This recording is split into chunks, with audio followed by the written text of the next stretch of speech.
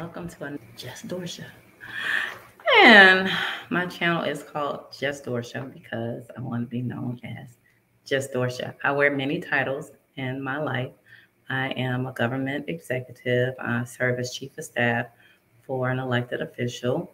I'm also president and chair of a nonprofit that is responsible for expending the hotel and motel tax of the county that I live in. I'm also a wife, a mother, a daughter, a friend. I am also a servant of God. I am many things, but to you, I just want to be known as just Dorsha. And hopefully, something that I may say and that I may do may bring peace, love, joy, or a little nugget to help you on your path because we're all here to help one another. So, just Dorsha. Peekaboo. Oh, Sunday Backyard Farmer. If you are watching this, come to the chat because the chat is where it's at. So you will see your screen. Underneath of your screen, it says live chat. Come there and enjoy this with the other guests that are there. Hey, G Mama Grows, and we're going to sing happy birthday to you because today is your birthday, even though I know you're probably like, Dorsha, if you wish me happy birthday one more time. But you are a very, very special lady, and I have grown to love you. I have a lot of love for you, G Mama. You have been exceptional. And you know what? This is your day, so we're going to celebrate you. Peekaboo. I hope that you're having fun today, G Mama. I hope you can tell me about something fun that you did today.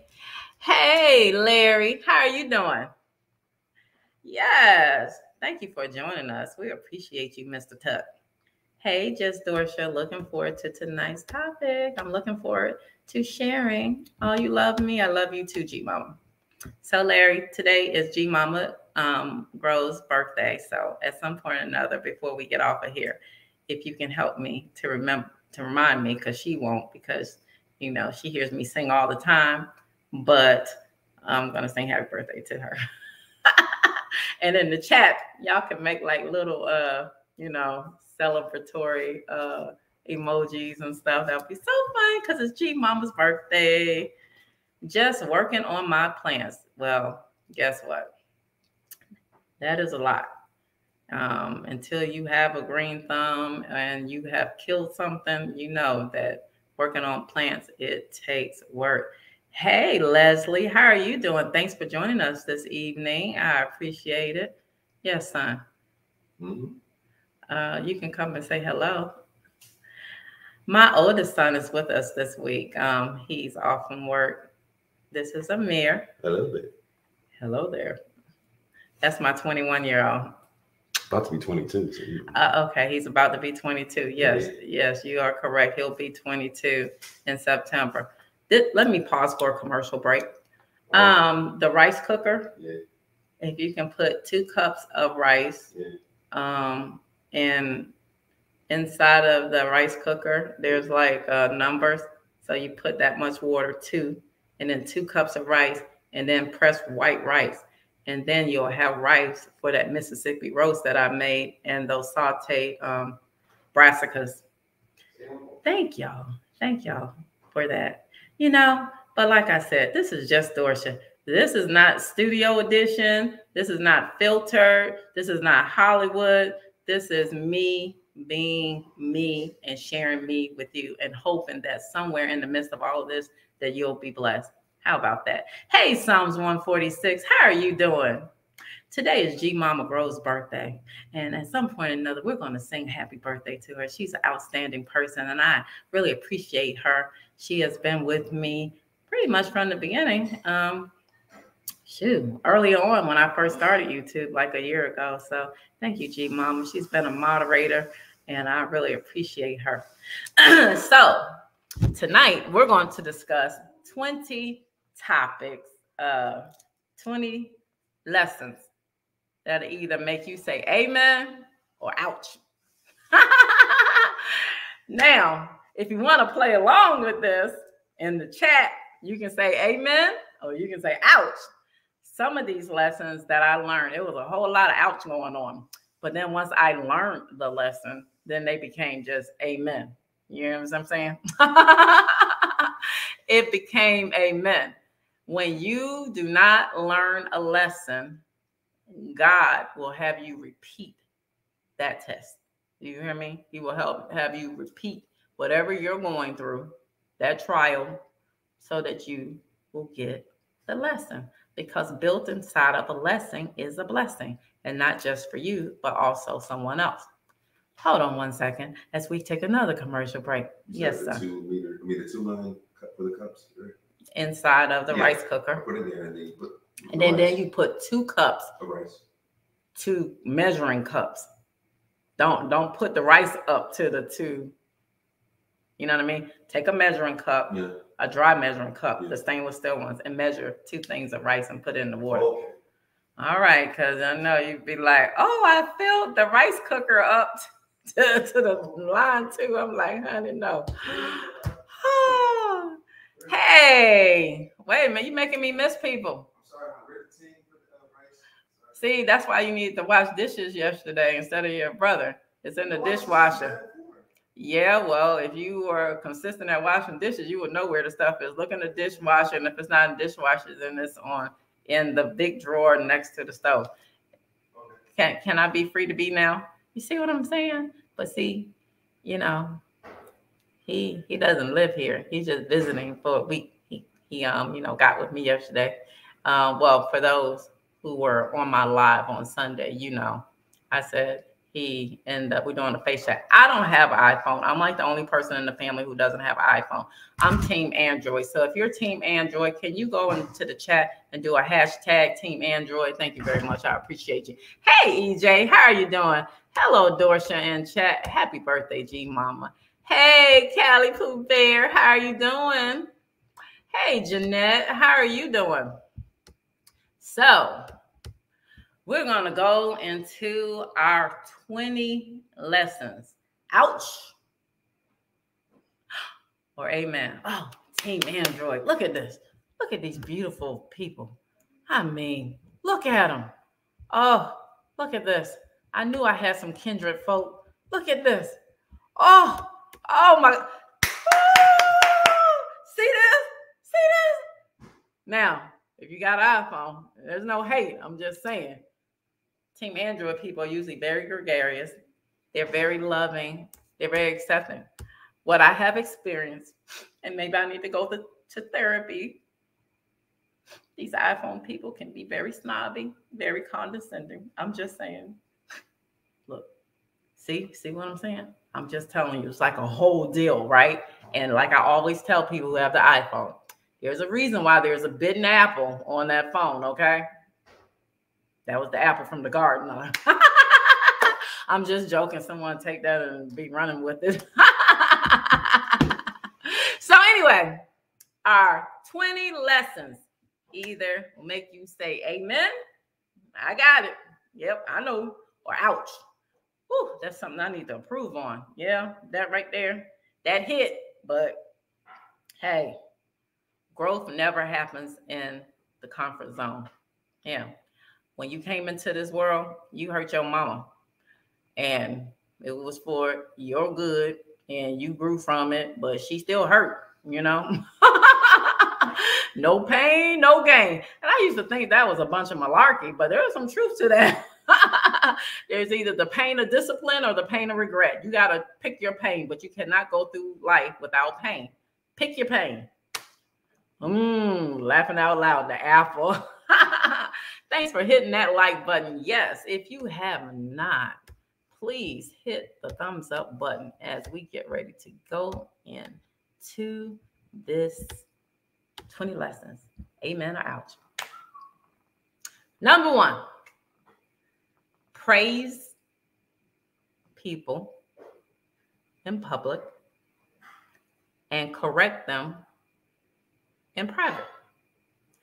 Praise in public, correct in private.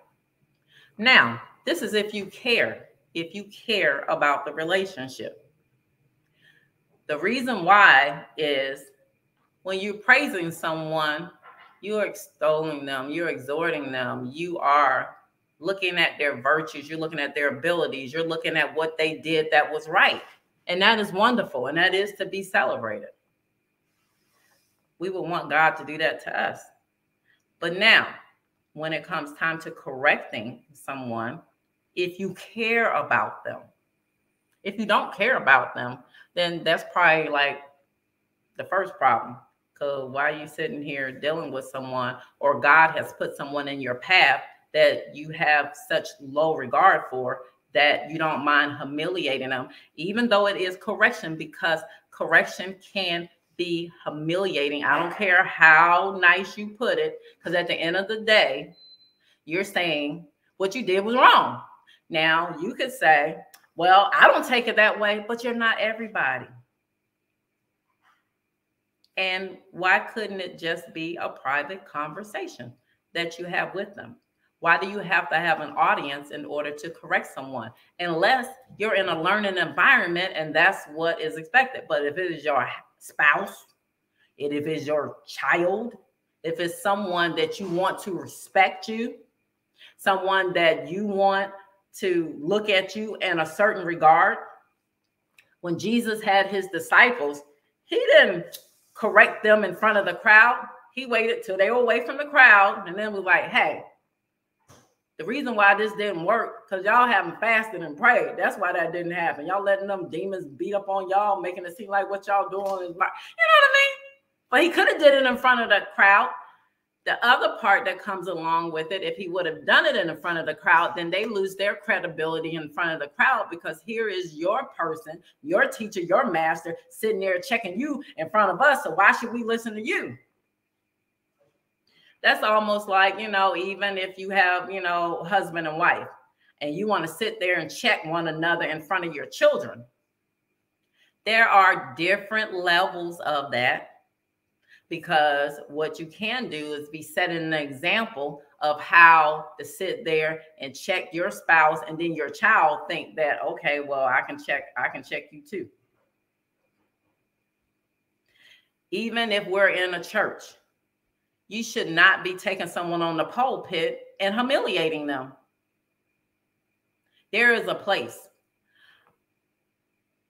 In the Old Testament, it was God took Moses behind the mountain and then praised him in front of the mountain. If you care about the relationship, if you just want to be right about something, you can be right and lose a soul. You can be right and lose a relationship. Sometimes it's better to hold your tongue and let the Holy Spirit guide you in when is the appropriate time. Because just because you think something and you feel it, don't mean that it's the right time. We have people who are living lives on just threads. There are people who got children right now in their household that are just one snap away from killing themselves. And somebody saying, that be my child. And then they wake up and one day it is their child. Because, the assumption is, well, you okay, and I didn't say nothing that bad, and you don't know what's going on. You don't know what spirits people are entertaining, what influence or stuff that they have. You never know. Just be sensitive. If you care about the relationship. I see, people getting in quarrels in public with one another and stuff and blah, blah, blah. And even if a person doesn't clap back at you, doesn't mean that they're not going to clap back at you in their actions when you're no longer around. Because some people are like, well, forget you. You made me feel this way, so I'll get you back. Really, they're not really getting you back. But, this type of thing can become cancerous, and it can metastasize. It can become like, it's just like, if I have employees, right? I'm not going to sit there and correct my employee in front of the other employees. Well, you should have did this and blah, blah, blah, blah. I'm like, we need to have a conversation. Because it's never my pleasure. And if it's something that I think is for benefit for the whole group, then I'm going to talk to the whole group, and I'm not going to single that one person out, because number one, I'm not their mother. And although I am the person who hired them and fired them, I want them to feel empowered that we are a team. I can't do all of this by myself. I value you. And when you have done something wrong, I'm going to come to you and say, hey, this is how we do it. Da, da, da, da, da. And if you ignore and you ignore whatever, then once again, like I said, I'm the person who hires and I'm the person who fires. You no longer fit in this organization. What y'all talking about what y'all talking about in the chat? Oh, some other people have joined. I don't want to be G Mama said amen and ouch. Psalms 146. Amen, Larry. Ah, amen, Jeanette. Amen. Right. Know when to speak about it. Or unless it's church discipline for someone who ignored the private correction. That is something totally different. I'm talking about your personal relationships with people that, like I said, if they mean something to you, your spouse, your child, your colleague, and you have to be around them, and there's something that you could have just brought to them in private. You didn't have to sit there and do it in front, because what benefit is it going to be? Now, if you're calling out somebody within an organization that is corrupt, or they're doing something, whatever, and you're putting the bolo out there, basically, stay away from this person. They are a predator. They are doing this. They are taking people's money. That is something totally different than someone that you love that was just out of pocket, and you just had to be like, okay, I need you to come back to the light because you're in the dark right now. Hey, LP, how are you doing? You listening? Well, I appreciate you. I appreciate you. Hey, Michelle, how are you doing? Welcome. Today is G Mama's birthday. If you want to throw a happy birthday in the chat, that would be awesome. Okay, so that was number one. And once again, I'm just saying, these are lessons that I learned, that I'm sharing. They can make you say amen or ouch, or you can be like, I don't feel either one of them. So, I mean, it's okay. You know what I mean? It's just like it's a grocery store. You don't have to buy all the food that's in there. Some food you like, some food you don't like. At some point or another, you'll get to the thing that you do like, right? And that's what my prayer is tonight. Number two, assumptions are the lowest level of knowledge by which we can operate. And my pastor, Bishop Brown, awesome man of God, he says, he's been saying that for years, right? But when it hits home is when you have to self-correct. Self-correction is better than even having to go into number one, having someone privately correct you, because you privately corrected yourself. And then you're able to say, hey, let me have a conversation with you. I was in my feelings, or I was wrong, or I don't know what. It was my hormone. It was something going on. But I was out of pocket, and I'm sorry. I'm sorry. I was wrong. You know what I mean? And let me tell you, I had thought this, and I thought you meant this, and I thought you was doing this, and I blah. See all the assumptions? And because you did this, and I thought that it meant that, and then I did this. You know what I mean? Assumptions. Assumptions can cause us a world of problems. Well, I assumed that you didn't that you didn't want to be with me anymore because you weren't doing A, B, or C, or D, and you were acting this way. So then I stepped out and I started talking to Shorty because she all up in my face, and and I'm like, shoot, what do you care? You don't want to be. This is somebody at a counseling and a therapist session. And be like, no, I was feeling like I was ugly and that you weren't attracted to me because I had gained this weight, because I've had this done or that done, or I was dealing with this sickness and I wasn't feeling myself, whatever. And then you didn't seem like, you know what I mean? But all of that, it just be based off of assumption. And they done created two worlds that two people can live in based off of assuming. Someone could say, well, I was on my job and a new person came in and they gave them this money and they didn't give it to me, and they gave it to them because they're Asian and I'm black. Is that what it was? Or maybe they gave it to them because you didn't have access to their resume to know that they had 15 years of experience with a master's degree, and you know, and they interviewed well, and they asked them a question about the direction of what where the company or organization needs to go, and they gave them a real life problem that y'all are dealing with, and they triaged it on the spot, and they were like, we need you because we all have been dealing with this problem for a long time, and that one person on the team came up with that answer, and we like that answer.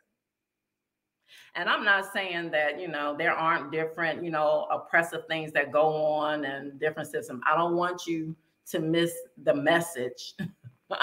But you can get a whole attitude with where you work, living and working off an assumption that the reason why this happened because this, or the reason why she got that job is because she cute, or she got a big butt, and the reason why this happens is because this person, because she be over there flirting with him and he over there looking at her and or the reason why if you are not happy with where you are, there's a thing, it's called change. If you don't like your job, find you another one. If you are not happy in your relationships, your friendships, find you some new friends. And if you're in a marriage and you're not happy, you need to work on happiness within, because happiness is a self job. God did not create anybody to make you happy. Let me find that in the Bible real quick. Can't find it. It's no one's job. But we can assume, we can make assumptions about this, assumptions about that, but assumptions are lazy. That's why it's the lowest level of knowledge by which we can operate, because instead of making assumptions, make time for a conversation. Isn't that easier? And some people are like, no, because I already know how the conversation is going to go. Well, see, once again, an assumption. And then even if it do go that way, it's still better to have the conversation than to dodge it and sit there living in your own campground where you're at war with other people. And you're sitting there talking to other people who don't even know the whole situation, giving them a piece of it, that a piece of it, And now here you are, done created this whole prison for yourself. Not necessary. Don't assume. No. The Bible says you shall know the truth, and the truth shall set you free. The truth is the Holy Spirit. He is an ally. He is right there. Holy Spirit, what am I supposed to see? What am I supposed to hear? What am I supposed to understand? And if I am to say anything, what am I supposed to say? You'll be amazed. The Holy Spirit come back to you and be like, what you need to do is take a pause. You're looking too deep into this. Give me some room so I can do my work. And I need you to close your mouth and focus on something else. And let me do what I'm going to do. Hey, then that right there, and save yourself from some arguments, save yourself from having to sit up here and be in somebody else's head and thinking what they're thinking. Or while you're sitting there having conversations, thinking about how something or someone, some organization did you wrong, that could have been an opportunity for you to minister to someone. And ministry don't just happen in the church. We go to churches and places of worship so that we're empowered so we can help others. I'm just saying. What are y'all talking about? Hey, Psalms 146. Amen. Self-correction. Self-corrections. Self-correction. Number 3. Forgiveness is a gift that you give yourself. The Holy Spirit gave this to me while I was while I was writing this down, and it like dropped. It's like a heart of stone only seals your grave. A heart of stone only seals your grave.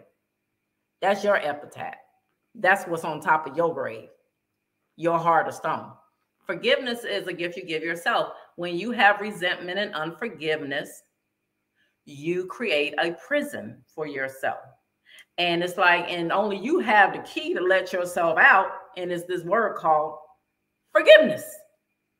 And I know you're like, oh, but you've never been in a situation where you had to forgive somebody, blah, blah, blah. Honey, I've been in situations where I had to forgive people that weren't sorry and would never say they were sorry. And I was never going to give an apology, but I forgave them anyway. So what does forgiveness mean? Does forgiveness mean that I'm giving you a pass? Am I validating that what you did, that was okay to do? God didn't tell us to be the judge of whether it was the right thing to do. I mean, you can use some of your common sense to know, like, okay, well, that wasn't cool to do, but the person did it anyway. What happens is, it's not that part of the equation. It's how you respond to things when it happens to you. How is your heart built? Now, I'm going to give y'all an example. Hey, Best Yet. Hey, Lydia. You better return my phone call, girl. Peekaboo. Everyone say hello to Best Yet. Give you a prime example of forgiveness. My mother. At 5 months old, she used me as a bartering chip with my dad.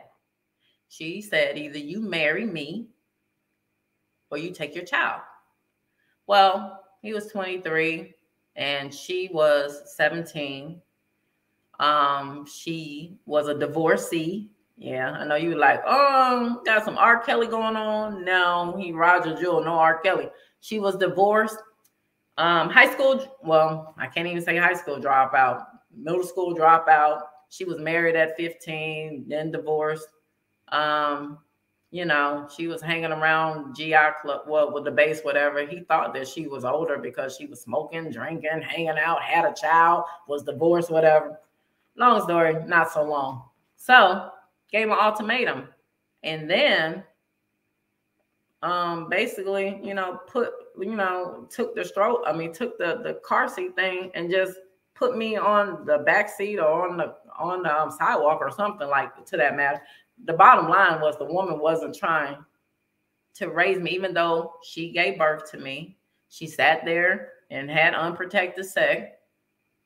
She already had one child, but she had that child. But she didn't want me. Now, how do you reconcile that as a child?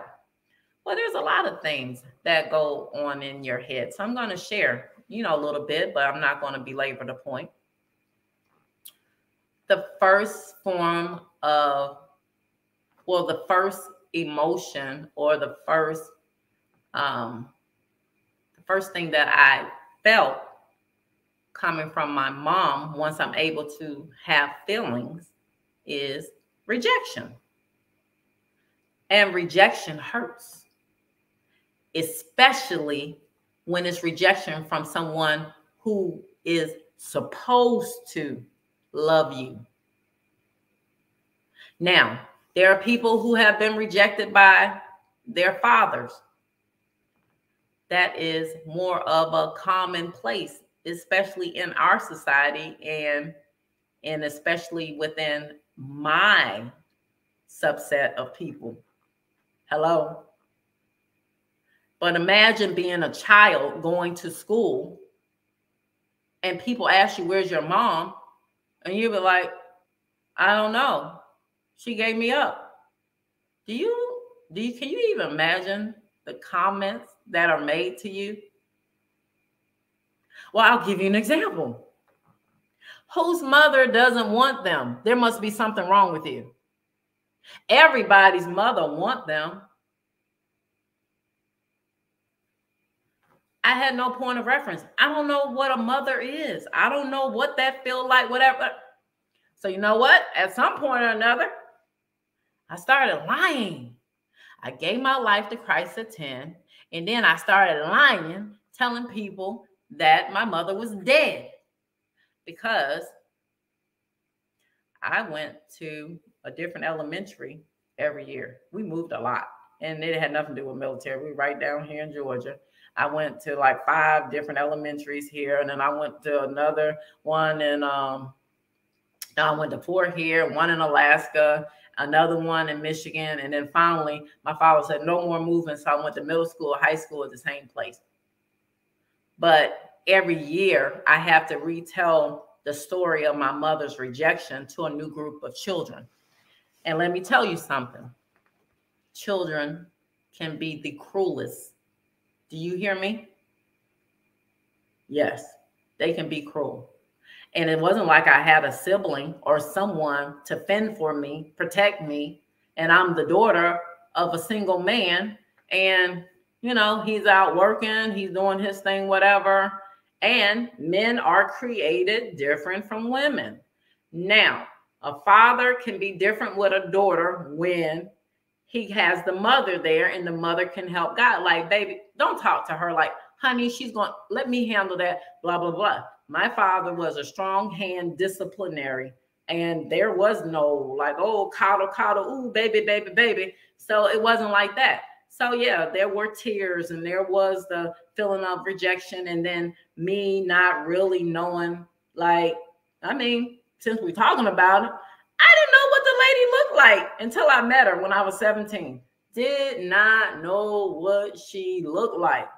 I would cut pictures out of magazines and be like, show the kids, oh, this is my mom. I stopped lying when I was 13, when I received the gift or was unveiled the gift of the Holy Spirit, right? I was 13 years old. I prayed for the Holy Spirit to be revealed in my life. And, he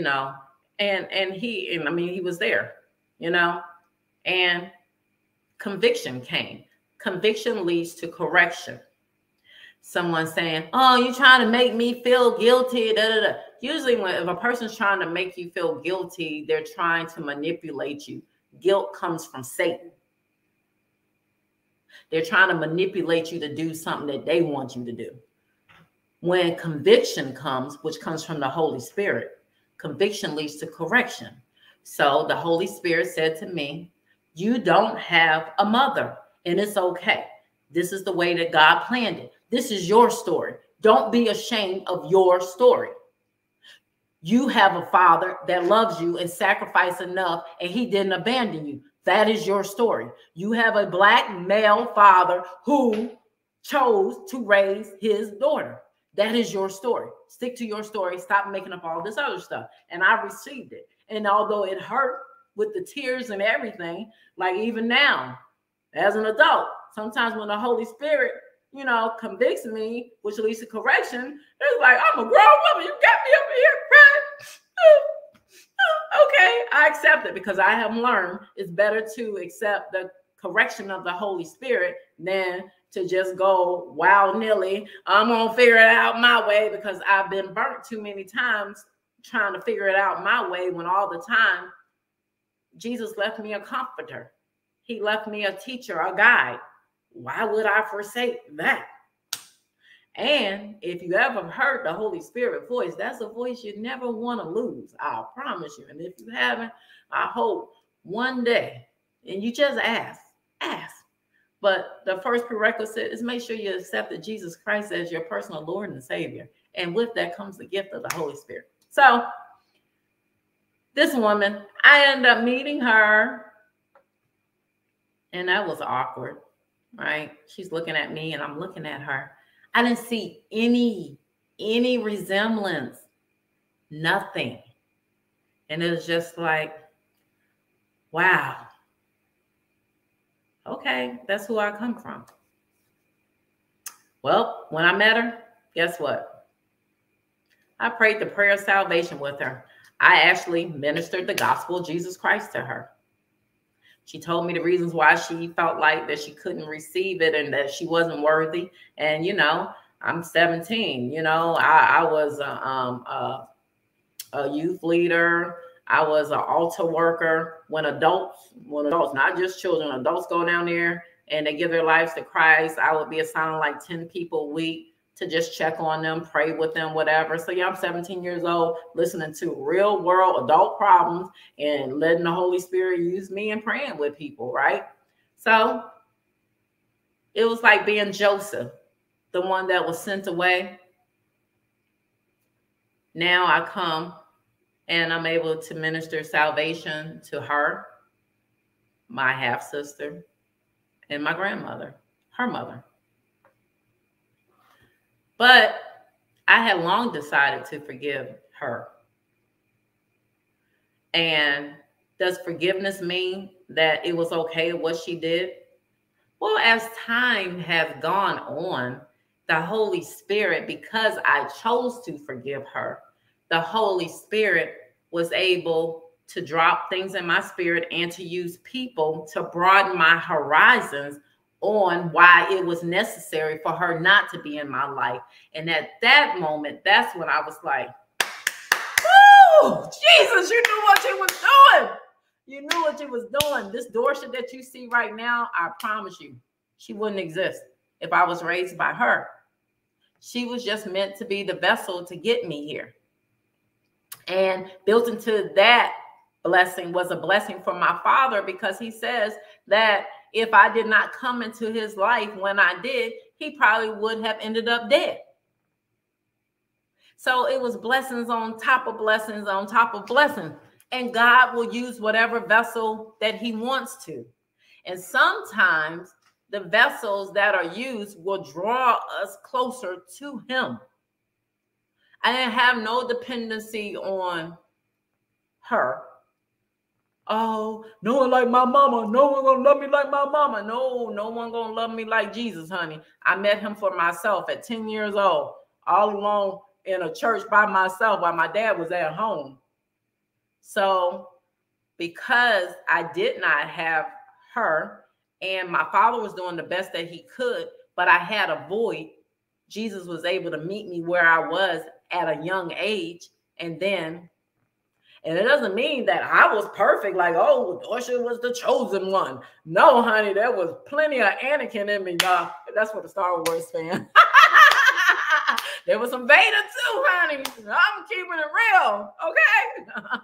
I was not the chosen one, but I was. God he hand selects his own.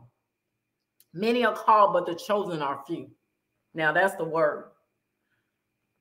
Whatever it is that I went through, it got me to where I am. And God doesn't waste pain. So what I realized and what came to me, because I forgave a person who wasn't sorry and who would never apologize, what I end up receiving is, number one, she was mentally ill. She shouldn't have been having no one's baby. But God said, well, you can have two. She ended up giving my sister to her father's people, and then I was raised by mine. The other thing is that I didn't need a poor example of a mother, because sometimes people become that thing that they don't like.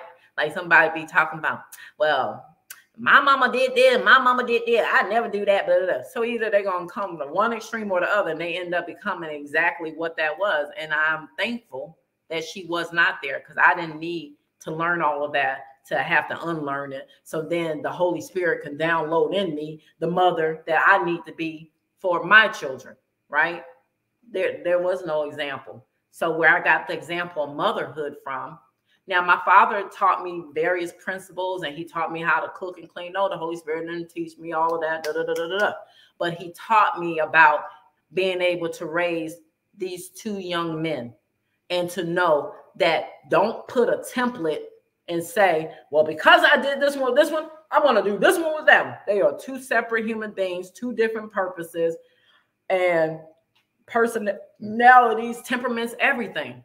So I had to trust and depend on God to download me the instructions for this one and this one. Because remember, I'm just a steward. The children belong to God.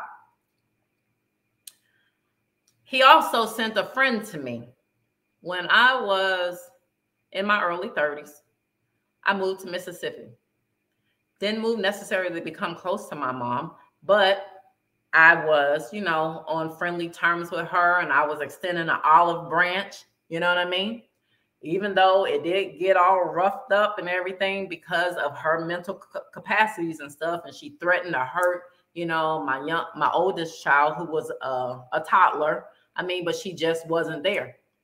So I'm like, okay, I forgave. Now, forgiveness don't mean that you got to put a lock on yourself and be like, let me just go around with this person, whatever. No, it's forgiveness is, I am not going to give you the penalty for the crime. It's like amnesty. You know about amnesty? Have you ever had like, oh, well, they're going to forgive whatever for like speeding tickets or something, or people want that amnesty for student loan debt. Be like, forgive it. You will not have to pay what you are supposed to pay. It's like what Christ did for us. He paid the penalty for our sin. He paying for what we do and are doing. Forgiveness is when you don't repay. You don't hold them accountable. You don't have to, I'm not going to put a sentence on you. And now this is the verdict, and then this is your sentence. No, I forgive you. I release you. Because now God has to deal with them. And now I don't carry that sin. Because you have to love others the way you want God to love you. And you got to forgive others the way that you want God to forgive you. Now, some people are like, well, there are some worse things, and I just can't do it, and I just can't do it, and I just can't do it, blah, blah, blah, blah. You can do whatever you want to do. There's a difference between you can't do it and you don't want to do it. And it's okay. Maybe you're not there yet, but you really need to consider it because it's for your growth and for your good. And there was supposed to be a testimony there. God entrusted you with a testimony. Whatever that thing is that you think that you can't forgive, once you conquer it, then God can use you. He can use you because you're not the only person. You're not an anomaly. You are not alone. There's probably somebody else that got a worse story. But somebody is looking at you and they are depending on you for your testimony. They want to see you overcome. Because if they can see that you overcame, then that's giving them hope. That's giving them their why. That's giving them some drive. That's giving them fire.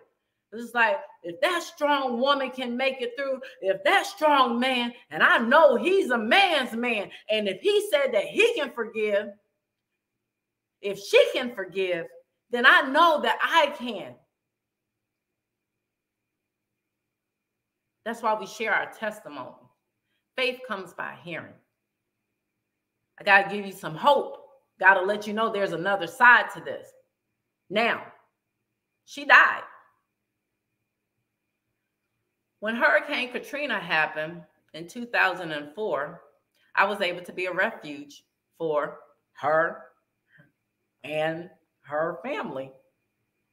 Everyone left Mississippi except for her because she said she would rather die than to come and stay with me. And the invitation was extended. So FEMA had to come and rescue her out of the house. There you go. So then, you know what? I could wipe the dust off of my feet. Because the Bible says when you bring your peace somewhere and it's not accepted, just wipe the dust off your feet and just keep on going. I'm not going to keep sitting here but like, oh, please. No, I've forgiven you. I ain't holding nothing against you. If you needed shelter, I'll be your shelter. You chose not to. Okay, well, what else can I do? I can't do anything else. When I found out that she died, because they contacted me, my half-sister contacted me. And she said, I wanted to let you know that she died. I was like, I'm sorry for your loss. That's all I could really say because I didn't have emotions tied to her. And I know that I was her child. But she may have a different view because she was raised down there. She interfaced with her, whatever. And then some people say, well, you didn't really forgive her because you were supposed to be like, you will go to her funeral spot. According to who? I'm led by the Holy Spirit. And you can't be somebody else's Holy Spirit, right? And when the Holy Spirit corrects me, I move in correction. And when he tells me to stay still, I stay still. but I'm going to operate in truth. Doesn't mean I'm always going to get it right. No, but when it is wrong, I will get it right, because I'd rather please God than to please man. You know what I mean? So, but did I cry about her dying? Not necessarily. I cried because I felt sorry for her. I felt sorry that she was never able to feel what I feel for my children. I cried because there's a good chance that, we will not see each other face to face again. I cried because she spent her days on this earth tortured, talking to people who weren't there.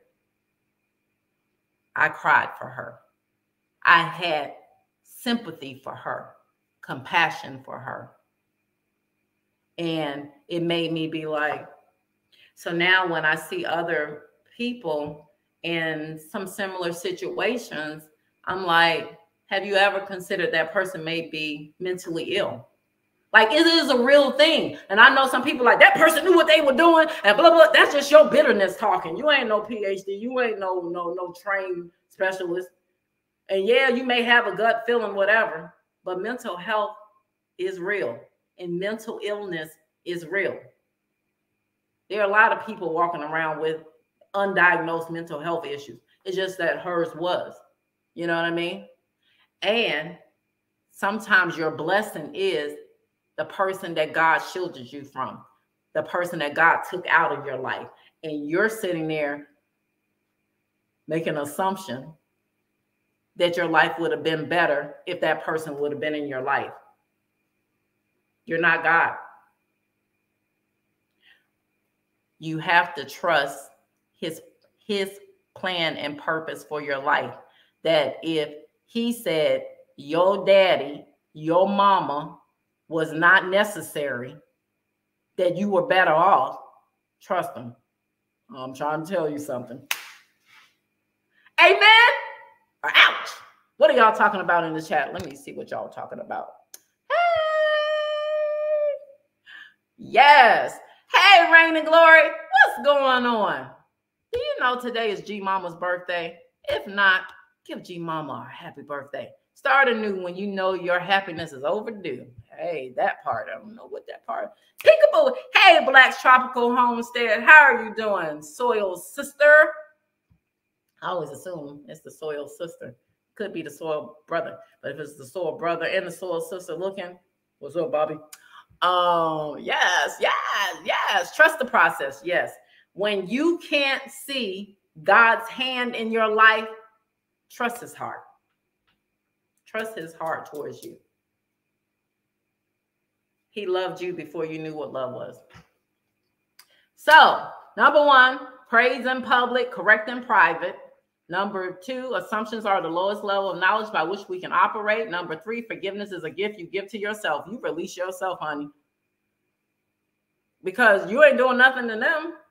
You being resentful does nothing to them. You ain't hurt nobody but yourself. And like I said, the Holy Spirit told me it is the stone you put on your own grave.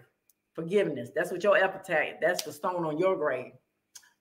Number four, don't fear failure. Fear not trying. We have so much potential inside of us. We are created in the image and the likeness of God. Man did not know that there was something that he couldn't do until he fell. Till sin came in. But now that we have a way of reconnection to God, the Bible says, I can do all things through Christ who strengthens me. Can you start that business? Yes, you can start that business. What if it fails? What if it succeeds? What if it fails and then it fails again? Okay. What if it fell 47 times and then at the 48th time, then Disney World happens? What if? What if you didn't do anything and then you were just mediocre when God created you for greatness? What if? What if you trying help somebody else try that will actually make it, and then they remember you, and then they bless you? Because all they needed was the push, but they didn't see anybody else doing it. But then they saw you, and then you inspired them. There are all kind of blessings that are in all of the lessons, and we never get them if we never try. Just do it. I ain't gonna say just try. Just do it. In the words of Master Yoda, there's do and do not. There is no try. Just do it. Do it. So I did a blog when I was recently divorced. I would get like $5 check. I think the most I ever got was $30. And it was Blogspot and it was Google AdSense. I wish I would have probably kept up with it. Probably would have really been. But you know, they give you like a little 5 cent, 1 cent, 3 cent, whatever for these little ads that would come on my blog, whatever, right? And a lot of like stuff like I write like on LinkedIn and stuff, I was doing whatever. And I was like, I don't really have a following or anything, but I just went ahead and did it, right? Not knowing that I was cultivating something that I would later use. So here I am on LinkedIn now, 10,000 plus followers later, basically doing the same thing, right? Did the other one work? I didn't know necessarily, what level of success it would be, but it did create a work in me that prepared me for something else where God is using me. And I get the emails. They're in my inbox. And then a lot of people, they just comment publicly. I mean, it doesn't matter. It's just to know that your footsteps are ordered, right? Don't fear failure. Failure is an event and never a failure, never a person. But we truly never fail at anything if we learn. Truly, you just never you learn. If you walked away with something that you didn't know, then guess what? That wasn't a failure. That was a lesson wrapped in disguise. Get out of your own head. God did not give us a spirit of fear, but of love, of power, and a sound mind. Let's stop right there. Sound mind. Because there will be voices. And it'll be your voice, it'll be the enemy's voice, and be the Holy Spirit. Whose report are you going to believe? Whose voice are you going to believe? Because you'll talk yourself out, and the enemy is there. He already sees your greatness. The enemy already sees your potential. He sees it. Now, God can send someone into your life who is prophetic, right? I was ordained into ministry in 2000 with a prophetic anointing. I mean, it's one of the gifts of the fivefold ministry, right? Prophets are able to see things that a lot of people don't see, and they're able to sense things, and then they can edify and they can correct. I just don't go around wearing the title, because then people start treating you a little different and funny and stuff. You know what I mean? Because you see things and you sense things and this, that, the other. But it's also for the body, but then also for individuals. And then God has given me favor to be able to talk to people in positions and of power and stuff. God always makes sure that he has a representative somewhere in the building. And I'm like, Lord, if you're going to use somebody, use me. Shoot, you'll go through your whole life letting everybody else use you. But let God use you, I promise you. Hey, how are you doing? Oh, hey, friend. I love friend. They're my ouch, yes, and amen, sister. Go ahead, friend. Everyone say hello to friend. She's from LinkedIn. Larry Tuck is from LinkedIn. Leslie Corngay is from LinkedIn. Hey, Grace, how are you doing? My mother's mom's name was Grace, or is Grace. Peekaboo. Everyone was wishing G Mama happy birthday. This is her birthday. So Don't fear failure, fear not trying. Because even if you feel like you fail in that which you think is a failure, is actually a blessing and a lesson in disguise. Number 5, don't allow others to create your world. They will make it too small. I remember when I got divorced and I wanted to go to school to get my MBA. But recently divorced, single mom, 2 boys, not really into, and I was at home with them, right, for a time period. So not used to having my children in some daycare and stuff. They never experienced that in their life. So it's like, how can I still be there with them, but I want to go to school and get my MBA because I'm going back into the workforce. And when I come back, I want to come back with a bang. I want to, I don't want to come back making what I made when I left the workforce. So I was like, I want to get an MBA. And there were people around me at that time. They were like, why would you go and get an MBA when you basically already know whatever they're going to teach you? Right. I was like, because I feel like there are things that I can learn that will empower me. And it's like a lot of things I learn. It's like I'm learning it because God has given me a gift of being a quick study. I can just, I can go into like an organization. I can look at the bottleneck, the weaknesses, the strength. I could do a SWOT analysis like real quick. Even before I knew what a SWOT analysis was, I could do it. I could just walk into, if I see something that's in disarray, I have a natural gift of organization. Like that's my spiritual gift, right? I can just organize. But they were like, you don't need to get no MBA. I was like, I think that it will be beneficial for me going into the workplace. And then also when I was also doing my business, and I was saying I want to be able to give my clients also any knowledge that I'm able to get from there. Well, I am so thankful that I did, because there was a lot of stuff, of course, that I did not know. And so I did it online. Then, because I chose to do it online, people were like, well, you went to the University of Virginia. It's one of the top schools in the nations. And at the time, it was in the top 25. Why would you go to a University of Phoenix? I said, because it fits my lifestyle and where I am now.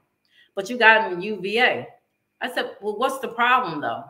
Is it the problem because it's online and you feel like I'm not going to learn? Or is it the problem because you already have a preconceived notion of what online learning is? And of course, it was more so the latter. But I'm glad that I went.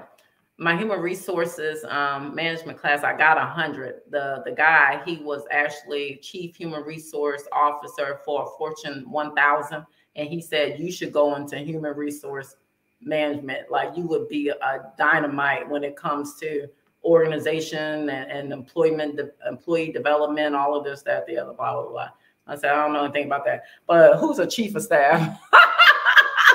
So you just never know. But if I just listened to what people told me, then I probably would have talked myself out of it. And then, of course, I did finance and this, that, the other.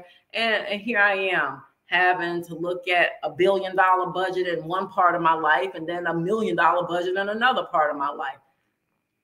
Don't let people construct your world because they'll make it too small. I remember, when I was thinking about the children going to school and I said, I want to homeschool.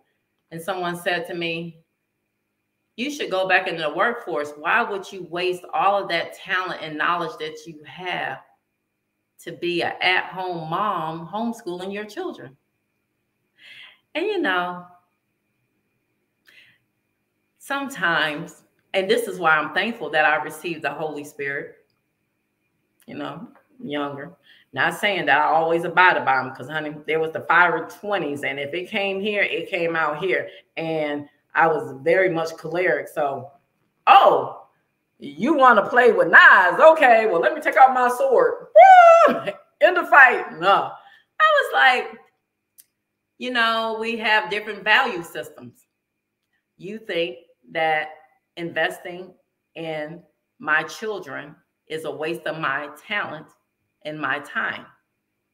Whereas I feel like it is the best investment of my talent and my time to sow that talent and time in my home first and then to the rest of the world.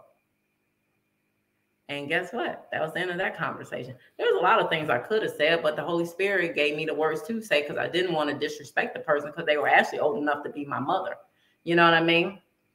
But it just is what it is. And I did it, and it was a wonderful experience. I actually created my own curriculum for my children. And, and then by the time they went into school, I mean, my children have been scholars their whole entire academic careers. So, but not saying that they wouldn't necessarily have been, but it was just a desire that was in my heart, and God made a way for it to happen, and it happened. You know what I mean? And it was for the benefit of my children. And if you sent your children to daycare, or if they went to whatever, that's not the point of what I'm sharing. It's about people trying to talk me out of doing something that was in my heart to do. And if I would have listened to them shaping my world, they would just put me in the same box that they put themselves. Number 6, money and time are seeds. Invest them wisely. Now, some people are really good on their money game when it comes to all of that, but they may not be as good on their time game. And when I say time, I'm not just talking about your daily routine. I'm talking about your relationships. The daily routine, that's also important, because if you say like, well, I want to be an entrepreneur, but you sitting there binge watching on Netflix, that ain't very entrepreneurial, unless you're a screenplay writer and you're sitting there getting nuggets because it's inspiring you to do whatever. But if you want to work for yourself, you don't have the same, leisure time as a person who doesn't. But, it's an opportunity cost. Everyone learned that in economics. That's one of them things that I learned when I went and got that MBA. Whatever time that you're spending doing this, you're giving up the equal time of what it would be doing this. And you're going to have to make that determination. Which one of them have the most value? It's just like in relationships. Do you know that there are some friendships in your life that have an expiration date? And I know some people are like, no, my friends are forever, and then maybe this is not for you. But there are a lot of people that you have outgrown your friends, and you need some new ones. You need some people around you who fit where you are now and where God is about to take you. They still talking about the same thing, doing the same thing, talking about the same people, talking about way back when, and God's trying to move you here, and you still holding on to these people. But wouldn't that make me a bad person?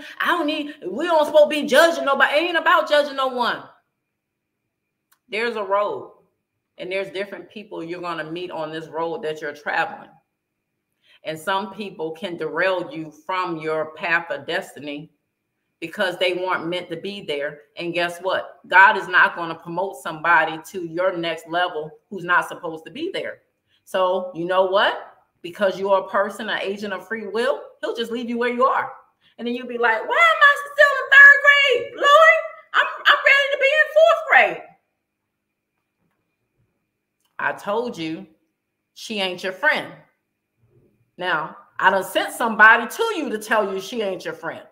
Now, I let y'all get into this argument and you don't have no peace, and you're thinking because you're so brokenhearted because this is your friend, when really I'm trying to tell you, wake up. That was for a season. That was for a reason. But this is not your lifetime friend. I'm just saying. Money and time are seeds. Watch what you're sowing them into and who you're sowing them into. Debbie Downers and Dexter Doubters. Yes, reason, season, and lifetime. Absolute truth, Michelle. Yes, reason, season, and lifetime. Wow. This is an incredible topic. Nugget. Sometimes it hurts to believe that, Dorsha. Let me tell you something. I have had friendships that my father has with a clear head, a clear heart, just flat out told me that person is not your friend. I'm like, what is he talking about? She is a nice person. She is beautiful. She says that I'm like a sister to her. We got kindred spirits. We got things that we have in common. What do you mean? She's not my friend. I haven't done anything to her. He said, you run across a lot of women who like the image of who you are. So then they adapt so that they can play this game. I want Dorsha in my life. So now, let me quote a little scripture. Oh, yeah, I like doing da. He said, but really, they're envious of you. They want your life. And so they're there looking, but at the same time, they're like, she ain't all of that. Yeah, I'm glad that happened to her. Yeah, bring her off of her high horse. And so he told me on a couple occasions that some females, because one of them, I came to him, I was like, well, why would she say that about me? She said this comment and and made a reference to, these men, they just like, with a big butt and whatever. And I was like, talking about my butt? Like, what? He was like, she has low self-esteem when it comes to her body. So now she's over here. That was like, a passive aggressive way of saying the reason why guys like you is because of how your body looks. When really she's insecure about hers. But your friend wouldn't say that. That's not a friend.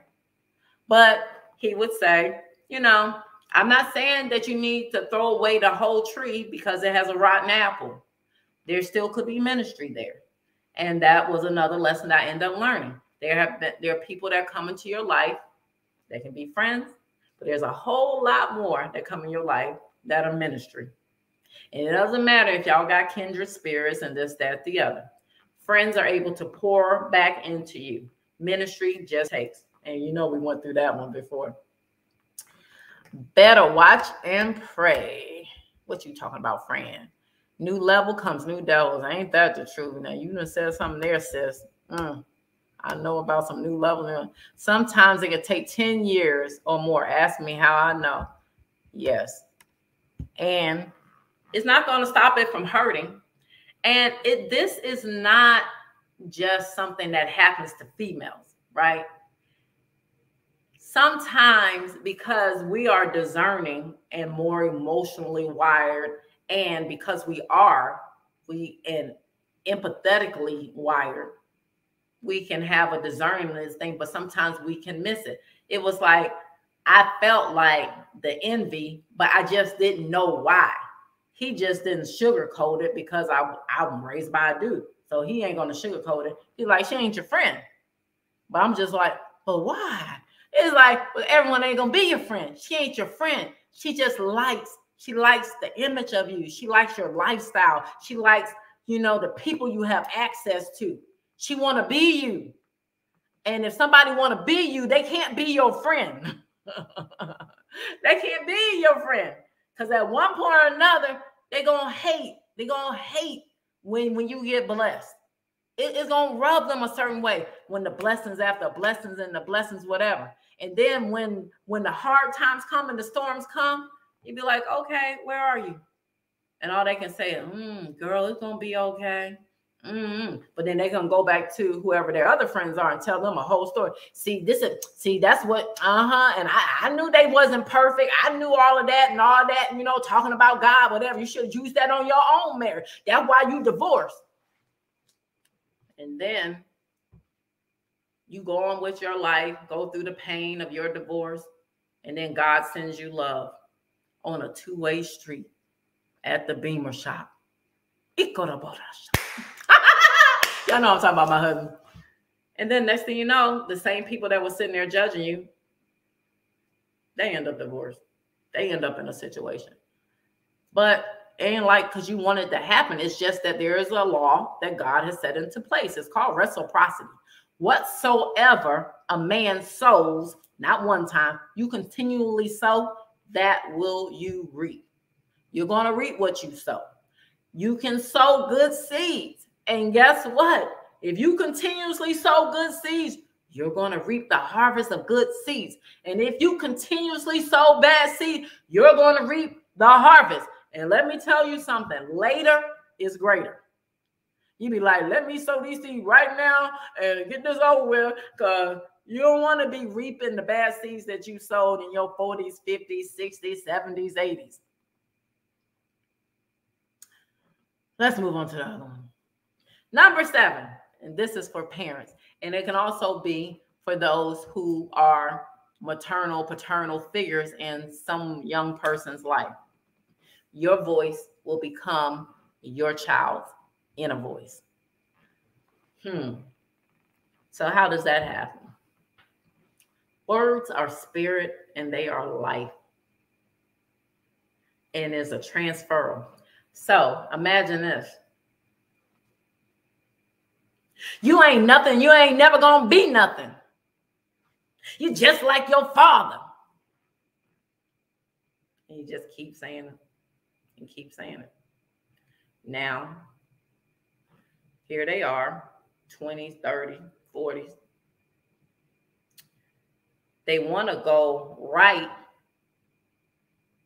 but they're feeling a force. It could be spiritual DNA, because there are, chromosomes that we get from our parents biologically, and then there's spiritual DNA that we get, and there's some generational curses that we get,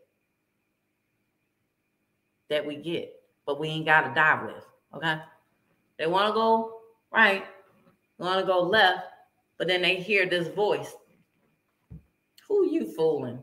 You ain't nothing special. Shoot, you just like your old man. So let me just go ahead and do what feels natural. Shoot, this is just how I am. Well, you could do this and you could be better. Nah, this is just who I am. This is just how I am. Well, you just like your mother. There's nothing wrong with that. Well, you just went and told somebody about how crazy she is, and then then they over here telling you, well, you just like her, and you're like, no, you stop talking about my mama. Well, you was talking about them at first, talking about how crazy they are, and now here you are acting crazy. The goal is not to get so easily offended that you can't hear a voice when it's reaching out to you to wake you up, awaken you. Don't say words to your children that you wouldn't want someone saying to you. Now, those in my inner circle, you know how I am about cursing and this, that, the other. And it's not so much like, oh, cussing is like bad and you shouldn't do it. I don't want to do it. And I want to be the same person regardless of what environment I'm in. So the Dorsha that you're getting today is the same Dorsha that my father gets. And I wouldn't curse in front of him. And I wouldn't curse in front of my boss. And I wouldn't curse in front of my pastor. And I don't curse in front of my children. I don't curse at my children. So I just want to be the same person. Now, there is no judgment to anyone else. But it's just that if I'm going to spend any significant time with you, you become who you associate with. So if I know that there's a guardrail that I'm protecting myself with, because now I have to put on the different faces. Well, now I'm with you. Now I'm going to talk this way. And then when I'm around the church folk, I'm going to talk this way. And now da-da-da. And you can say that's being diversified. But no, that's like being schizophrenic. For me, it may be something different for you. So as a rule of thumb, no, I never cursed at my children, because I wouldn't want somebody cursing at me. Because if you curse at me, I'm going to curse you back. And I'm trying to show my children an example. If I tell my children not to smoke, then guess what? I'm not going to be a hypocrite. Children hate hypocrisy. I promise you, they hate hypocrisy. telling them one thing and you doing another. Don't you cuss. Don't you be cussing in front of me. Well, you cussing at me. Live the example. Be the sermon. Do it. There are some things that are mandated by law. Okay. You drink at this age, blah, blah, blah, so and so and so and so. Cussing is not one of them. We can go on to another one. That's just one of my ones because I know that when I did cuss, honey, I could cuss somebody out. I can invent compound cuss words. Like I can create, like you gonna feel that. And I don't want that coming out of my mouth. I don't want that coming out of my mouth to a man or a female. Because when I do not tame my tongue and let the Holy Spirit bridle my tongue, I will make you want to fight. But I'm a fighter. So if you can't beat me at my worst, then you're going to want to fight me. And now I ain't fight nobody. I got a gun. I was like, so I ain't put my hands on you. We ain't got time for that. But the Bible says this thing right here, this mouth, it is vile. It is filthy. It's not what goes into a man that defiles you. There are people who say they don't eat pork. There's a whole section right there in the New Testament about that. You don't eat pork. You don't touch this. You don't touch that. Fine. But it's not that that's defiling you, your soul. It's what's coming out of your mouth. Because the Bible says out of your heart, the abundance of your heart, your mouth speaks. So you watch what you say to your children. Because at some point or another, what you have done is you sowed seeds, words of seed. If you tell them, you know what, you're just having a challenge right now. But guess what? I know who you are. You are a leader and not a follower. You ain't built for that. You just tell them, remind them of their greatness. You tell them the opposite of their behavior. You're not a liar. So stop hanging around people who influence you to lie. You're not that. You are raised better than that. God created you higher than that, better than that, greater than that. Now go somewhere and think about that. And you're a loser. You're this, that, the other. I had a guy tell me one time when I was talking to him, he was actually a relative, and like, I don't want to be putting, nobody business out there. This is so good. Got to catch the rest of the replay. Going to run some quick. You go ahead, Psalms 146. We enjoyed you. Thank you for coming out. What you talking about, Callie Pooh Bear? Yep, they talked about Earl and I saying we were stupid. We wouldn't make it past a year. Now most of them are divorced with baby daddies. And we have 27 years in. Go ahead, Pooh Bear. He was having some challenges, right? He kept making the same mistakes and this, that, the other.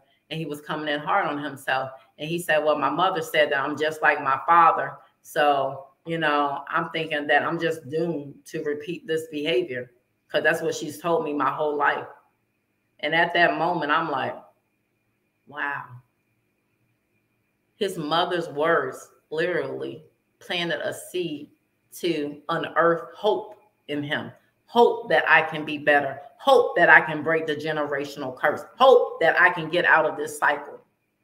Because she kept sowing seeds in him. Because she was a bitter, scorned woman. You're just like your father. You're just like your father. I'm just saying. Hey, extraordinaire. How are you doing? Your voice becomes your child's inner voice. Number 8. You can be inspired by someone, but don't copy them. You want to know why? Because you can never graduate being somebody else. You can never graduate being somebody else. Now, there's nothing wrong with having people in your life that inspire you.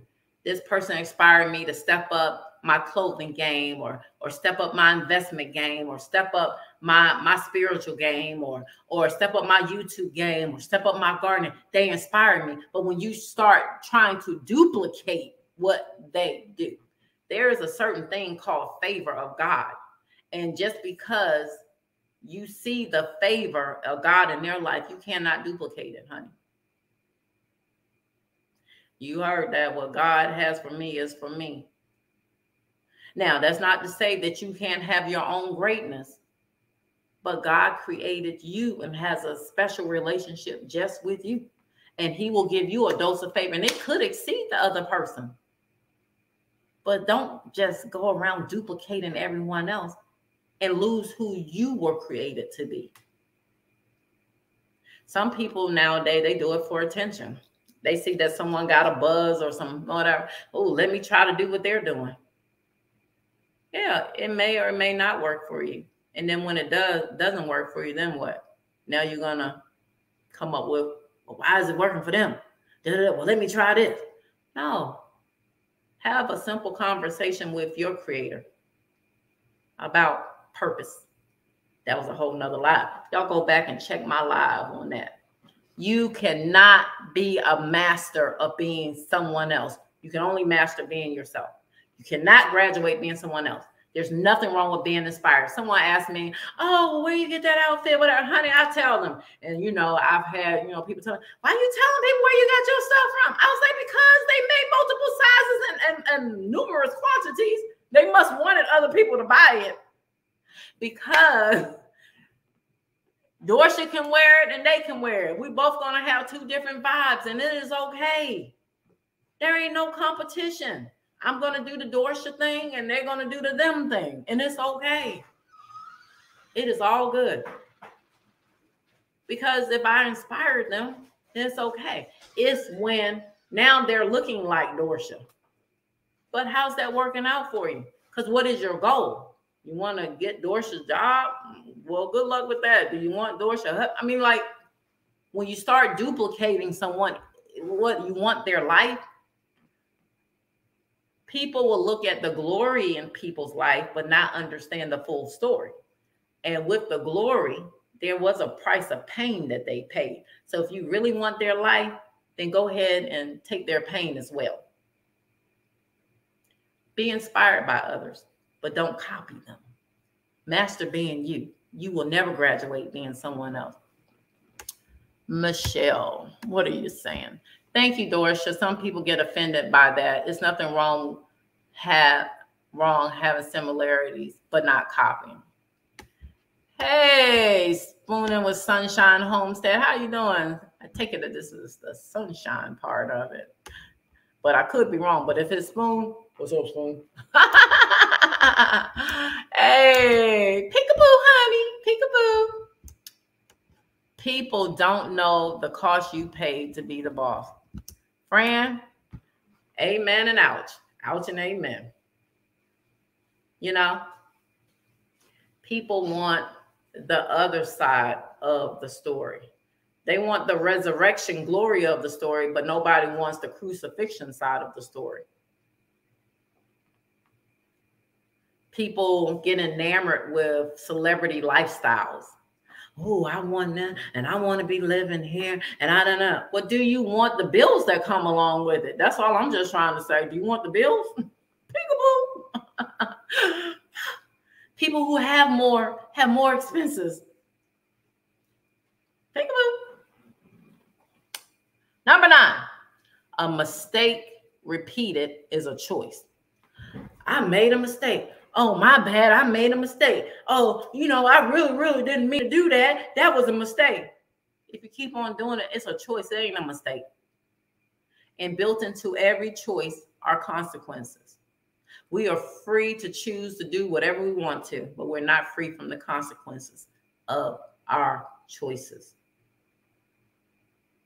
I will not elaborate on that, but y'all already picking up what I'm putting down, and I'm like going on and on, and I don't want to take y'all all night because I made a Mississippi pot roast, and I made some sauteed brassicas, some purple cabbage, and I sliced up some Brussels sprouts, and I put some red grilled tomatoes, and I put some peppers and some red onions, and I sauteed them, seasoned them very well, and we got some rice in there, and we got a whole thing called a meal. And I know that y'all probably want to enjoy whatever y'all want to enjoy as well.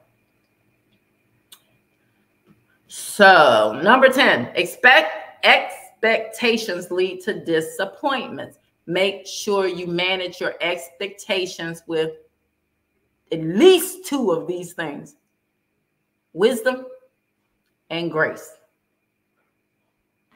There's nothing wrong with having an expectation, but what happens when a person doesn't meet your expectation? Then you're disappointed. Now, everyone that you meet, they're on their path of in their journey of development and growth. So that's why you need to use wisdom and grace. There are sometimes, like, you may have walked into a particular chapter of my life when I was 21, 23, 25, 32, 35, whatever, and be like,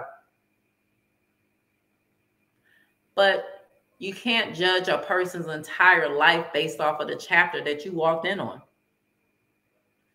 Now the wisdom part comes in to what type of relationship you have with the person.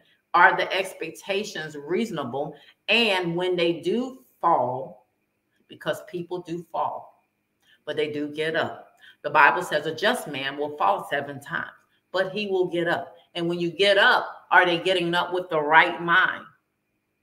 Extend grace.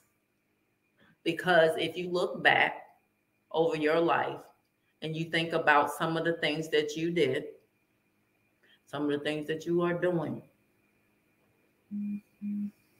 extend some grace, but use wisdom. It's like you're in a relationship or something with someone who has a substance abuse problem, and they're like, I'm going to leave that alone. I'm not going to do that anymore. I'm over it. I had my last drink, or this, that, the other. And you're like, okay, I'm going to build the expectation. I'm going to hold you to your word. But you know that they're a part of their fraternity. And when their fraternity brothers get together, what did they do? They drink. It's like the crackhead going into the crack house. Now, we know that in order to change that behavior, you can't go around people or environments that are going to tempt you back into what got the monkey on your back. If I was a heroin addict, I can't even walk down that street where that house is, because those spirits are going to be calling me there, because I have a flesh desire to get back to that feeling that heroin did. Not a realistic expectation if I tell you, well, yep, I'm giving up heroin, but I'm going to keep on going the same path home every day that I always go. You know, at some point or another, life is going to happen. I'm going to crack, I'm going to break, and I'm going to end up in that crack house. I'm going to end up in that heroin house. It happens. And then you be looking at me, well, you said, so you're a liar. Person who is feeble, who is weak, who is fighting a spiritual battle, a physical battle, and a mental battle. So at that time, what the person needs more so, you have to re-strategize. Well, we know that you can't do this and you can't do it, and all of that sound, but now you got to come up with, but what you can do and what we can do. Nothing wrong with having expectations, but they will lead to disappointment. It's about how you respond to the disappointment. Do you make a person out to be the worst person ever because they let you down? They let your expectation down. I know there have been times in my life when a person let me down, honey. I can make you feel like, well, why am I breathing? And then the Holy Spirit has to come back and check me. Dorsha, why are you expecting this level from this person when they're trying their best? You're expecting A+ behavior from someone who's trying their best to get a C.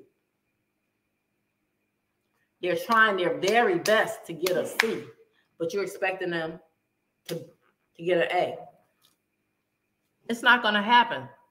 But when they do have their moral failures, or they end up not doing what they said that they were going to do and they slip and they fall, how do you respond? Because you can't control anybody, but you can control your reaction, your response. Response or reaction is an impulse. So maybe you can't, but you can control your response.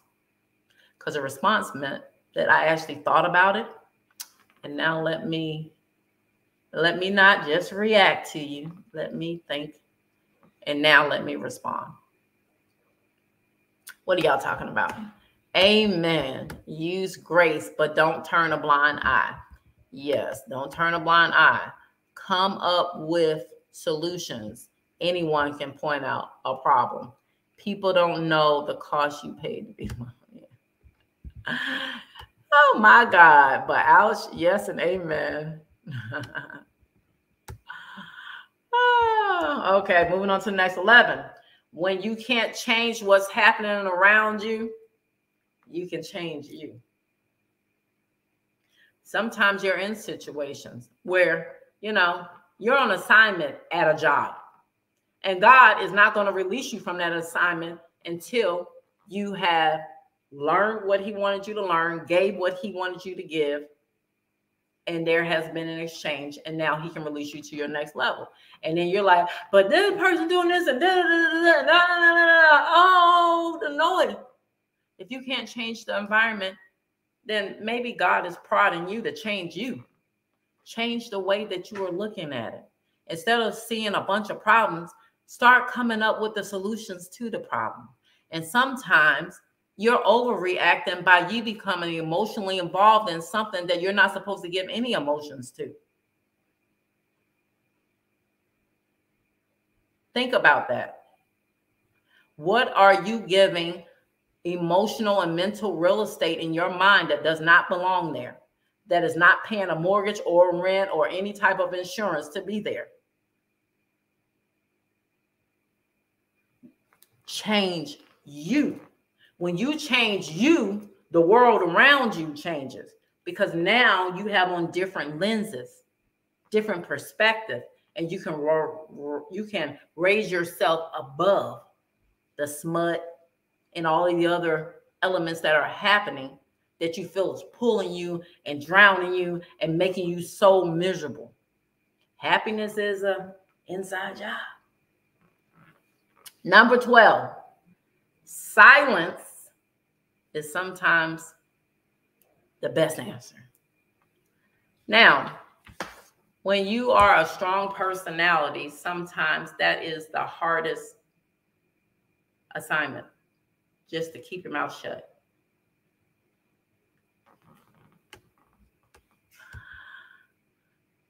That's right. I learned that every action does not require a reaction. Amen. Dorsha, God sent you all up in my camp this evening.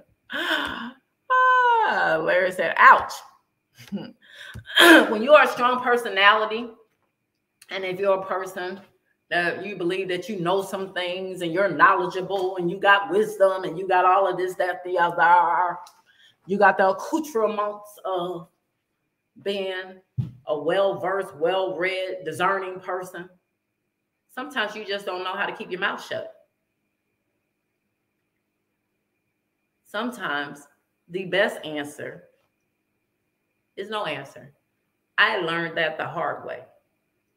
Now, I was told, dealing with this particular person, they are argumentative, they're combative. They have something to say about anything. And even if it was the color of the sky, they're going to have to say, no, it's purple, it's not blue. And I was warned, don't say anything. But I fed into it. Hey, Melissa, how are you doing? Thank you for joining us. Peekaboo. When you get a chance, wish G Mama Grows a happy birthday. She is in the chat, spending her birthday evening with us. The chat is where it's at. If you're watching this, please come to the chat, because the chat is where it's at. Are you trying to win an argument? You can't win an argument with someone who's not hearing you. We listen with our ears, but we hear with our heart. And if they're not hearing you, then there is no winning the argument. What you waiting for the person to say, okay, I was wrong and you was right. Let's not fight. Or is it, I'm making a valid point?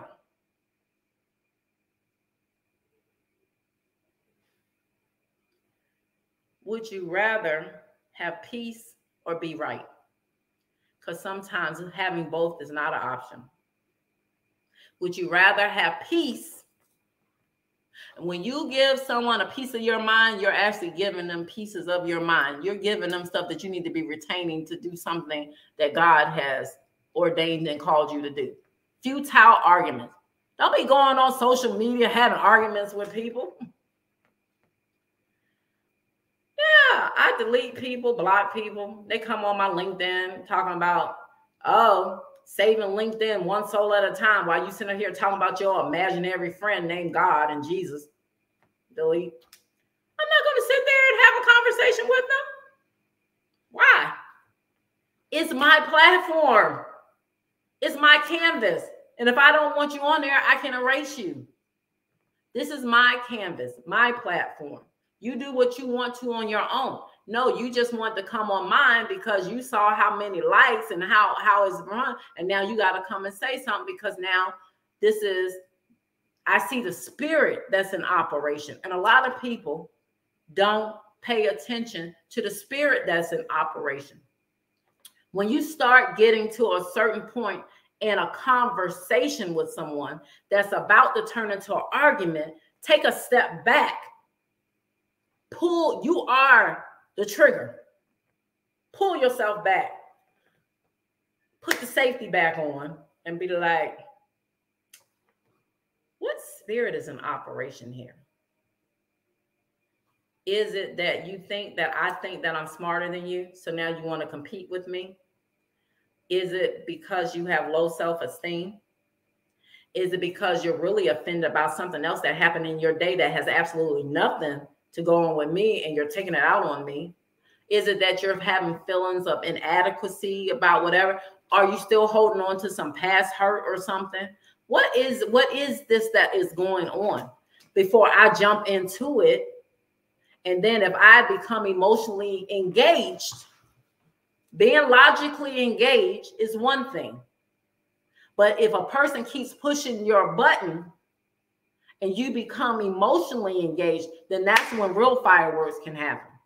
And it doesn't necessarily mean that the fireworks could be with you. It could be with them and them wanting to either now put your name in their mouth, and go around gossip talking about, well, they said this, that, the other, blah, blah, blah, about you, blah, blah, and start spilling whatever the beans are that happened about that. They want to get in a fight with you. Oh, now they want the friendship over, blah, blah, blah. When really, all it took was just for one person just to shut their mouth. That is a lot of power. The person who can literally shut their mouth when they're in the middle of something that is becoming a conflict or in the middle of a conflict and say, I choose to control me and I will not let you control me, which goes to my next point of who angers you controls you. Number 13, he who angers you controls you. Sun Tzu has said it and some other people have said it. I think they actually say it in the Art of War, Sun Tzu. He who angers you control you. And one way that we show our anger. So who do you want controlling you? God gave you control over you. I always tell my oldest son, the best gift that you can give to yourself and the world around you is self-control. Self-control. Because if you can control you, then that's going to alleviate a whole lot of problems that you're going to have in life. Period. Self-control. What y'all talking about in the chat? Extraordinary. Ain't nobody got time for that. Sis, I'm here for this. You speaking to me. I can't argue with folks. And this is the thing. Some people may not know how to express their emotions in a healthy way. And it is okay. It is okay. It is okay for people not to have mastered some things that you think that you have mastered, which is going to lead us to another one. I'm over here skipping. Don't measure other people's weaknesses based off of your strengths, and don't measure your strengths. Don't measure your weaknesses based off of other people's strength. Don't measure other people's weaknesses based off of your strength. Well, because you do it and you can control it means that they should. No. Even in marriages.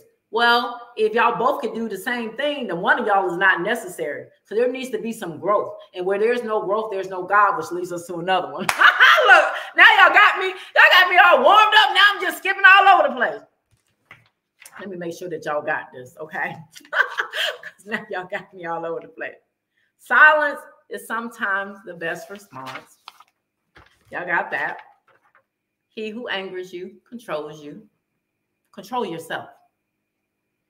Don't let someone goad you into an argument. It's not that serious. It's crazy the things that people can get in an argument. It can be about a sports team. It can be about Jill and Will and Jada. So what? What does it mean to you? You losing sleep over someone else's life. They ain't losing no sleep over you. It don't matter. Well, it's the principle of it. But what they got to do with you? Let's go into your closet. Let's go into your business. That's the business. That's the real business. For real, real. Don't measure other people's strengths based. Don't measure other people's weaknesses based off of your strengths. And don't compare your weaknesses against other people's strengths. You do yourself a disservice. In the first scenario where you're comparing their weaknesses off of your strengths, you're operating in a spirit of arrogance. That's what that is. And if you didn't know it, I'm here to help you. It's called arrogance. Because now you don't put yourself there. So now they're there. And now the inverse of it is, well, I wish I could do that. And that person is so good when it comes to talking and I can't do that. Why are you measuring you may not be the best orator, and you're going to measure your speaking off of someone who's great at public speaking. Don't do that to yourself, because now you're sitting here making inadequacies and developing low self-esteem within yourself because you're comparing yourself to someone else's strength. Let them be great at speaking. Maybe that's not your thing. Find your thing and be great at that, and just praise people when they're walking in their gift. That's the easy remedy for that. Stop comparing yourself against somebody else. Oh, well, shoot, we the same age and she that size, whatever. Are you eating what she eat? Do you exercise the way she eat? Then why are you comparing yourself? Y'all have the same medical history? You have the same thyroid problem? Like, what are you doing? Stop it. That's not fruitful. It's causing you to go places in your mind that is unnecessary. Well, I don't know what's going on with them because, I would never do that. I got at least, I keep 50,000 in my bank and they over there. I don't know what they doing over there. Well, that's great. You're wonderful when it comes to finances, but maybe they're better when it comes to spending time with their family. Maybe their children actually like them. Maybe their spouse actually honors them and don't pretend to be something that they're not in front of their face and doing something behind their back. Don't compare your strength to someone else's weaknesses. It's just not. I've been guilty of it. I promise you. On everything. For real, real. But the Holy Ghost, ultimate teacher, like, Dorsha, you're great when it comes to that. And you're going to compare them. That's not apples and apples. because then you could do the opposite. Well, compare an area that they're great and then you're weak. So guess what? I took the correction. So now I'm mindful of it. They're not good when it comes to that. But if I am, then there's an opportunity for me to bless someone, and not unsolicited. When a person is sharing with you, hey, I'm not good at doing my makeup and I like the way that you do your makeup and da da da da. Oh, okay. Nothing. Here, let me send you a picture of what I got, blah, blah, blah. You want to come to my house? I can do da da da da. No big deal. It ain't like, oh, yeah, I'm one up on you. Yeah, you like how I wrote. No. When a person knows that you care about them and that you love them and that you have no agenda or ill intention, they can accept correction from you. They can accept feedback from you, and they can accept, nuggets to help grow you, because then they're just like, I know that this person has my best intention at heart. But that's something that they got to know. That's not something that you can prove them or make them know. Okay. Hey, Sunday Backyard Farmer, how you doing? Michelle, you said you're going to get me. What did I do? Tell me, what did I do? I want to know what I did. I want you to tell me. See, I promised that I wasn't going to sing, and you made me sing. Everyone, y'all point y'all finger at Michelle. Y'all know y'all didn't want to hear me sing tonight.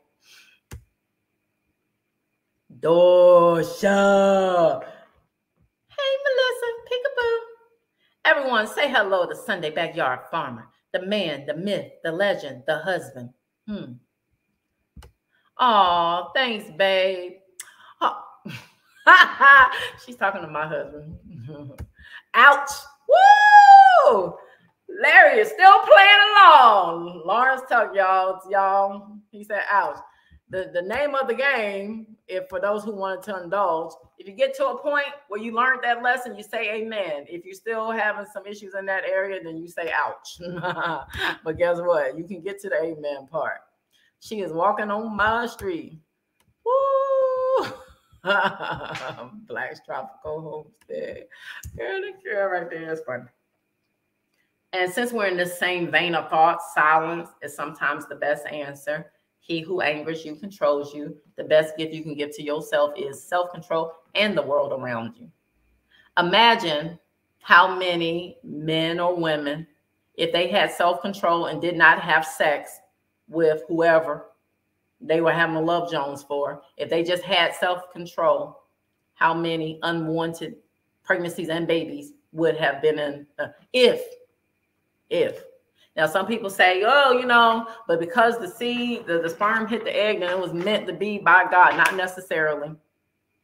And, everyone, they take this paintbrush and they do a broad stroke with the word of God.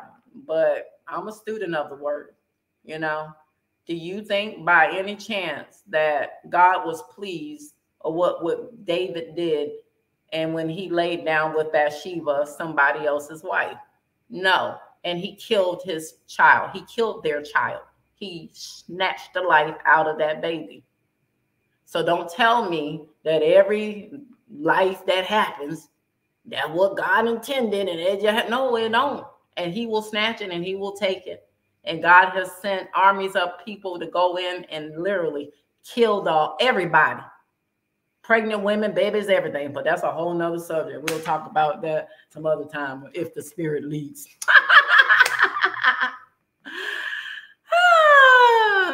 So don't measure other people's strengths against your weaknesses or their weaknesses against your strength. No is a whole sentence. No is an entire sentence. Now, I want everybody, put your hand on your chest so you can feel that reverberation coming from your spirit man. No. Say it. Say no. No exclamation. No. With a period. Go ahead. Say no in the chat. Put no in period. That is a whole sentence. Are y'all going to come to the family reunion? No. You don't have to say, no, we're not going to come because he's acting funny and he was offended the last time that we came. And so now he don't want to come. And, you know, and I'm not going to come because he don't. Just say no. No. Well, why? Because we're not going to be able to make it this time. But I hope y'all have a good time. Make sure you send me some pictures. Hey, girl, you want to go to the concert? Da, da, da, da, da. No. Okay. Okay. So what else is going on? You want to go on this couples trip with us? No. Well, why not? It's just we don't want to go on a couples trip. But you know what? This is what happens because we're so used to explaining ourselves that now people feel entitled to know the other side. They feel entitled. If I wanted to explain, I would have said no because. But when I say no, it just means no. And someone say, well, hey, happy life, how are you doing? You came into the building. And I see all the no's.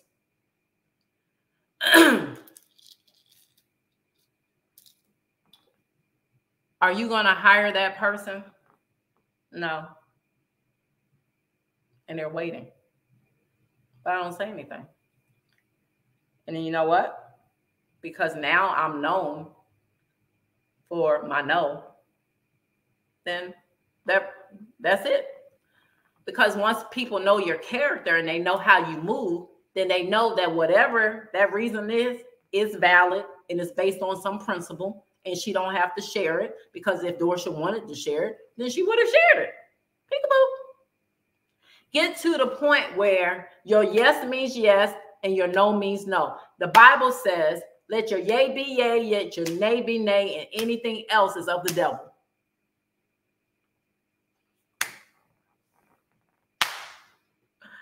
Let your yea be yea and let your nay be nay, and anything else is of the devil.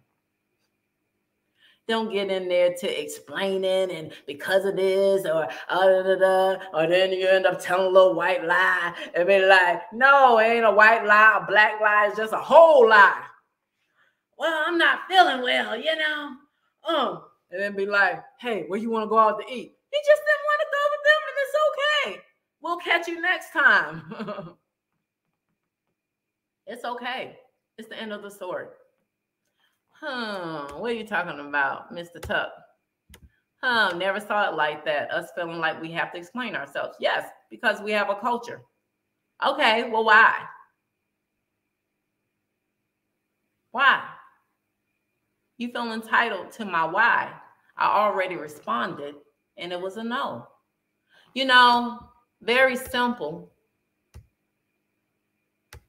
Y'all ever been invited to what? Hey, Cheryl Faulkner, how are you doing? Thank you for coming. Hey, Shirley Smith. No, hi, Mrs. Dorsha and everyone in the chat. Hey, how are y'all doing? Thank you for coming out. I appreciate you. Hey, J3GS. How are you doing? Think about this. You've been invited to a wedding, right?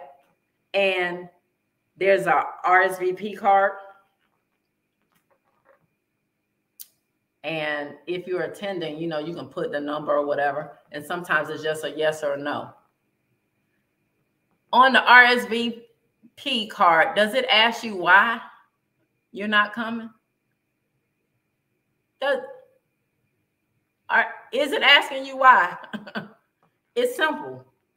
Either you're coming or you're not coming. Either you're coming or you're not coming. Hey, Sifting Me Some Soil, how are you doing? Thank you for joining us this evening. I'll do a recap real quick. I'm going to get through this. So no is a whole sentence. The next one, 16. There is more than one way to solve a problem. Be open. You're either solving problems or creating them. Case in point. If I said to you right now, 5 plus 4 equals 9. Is that the only way that you can take numbers to equal the number 9? In the chat, give me other solutions to reach the number 9 with addition. I said 5 plus 4 equals 9. So imagine I'm talking to someone, a child.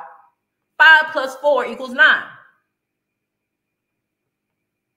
That's the answer. 5 plus 4. No. Right, Michelle. 3 plus 3 plus 3 equals 9 as well.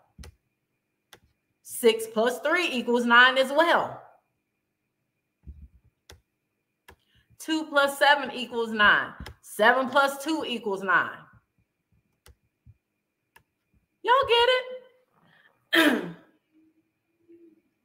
9 plus 0 equals 9. Just because you are used to doing something a certain way doesn't mean that it can't be done another way. So don't be so quick to correct somebody when there's no problem. If there's a problem, then you can offer suggestions and correction. But if there's not a problem and someone's telling you, well, it works,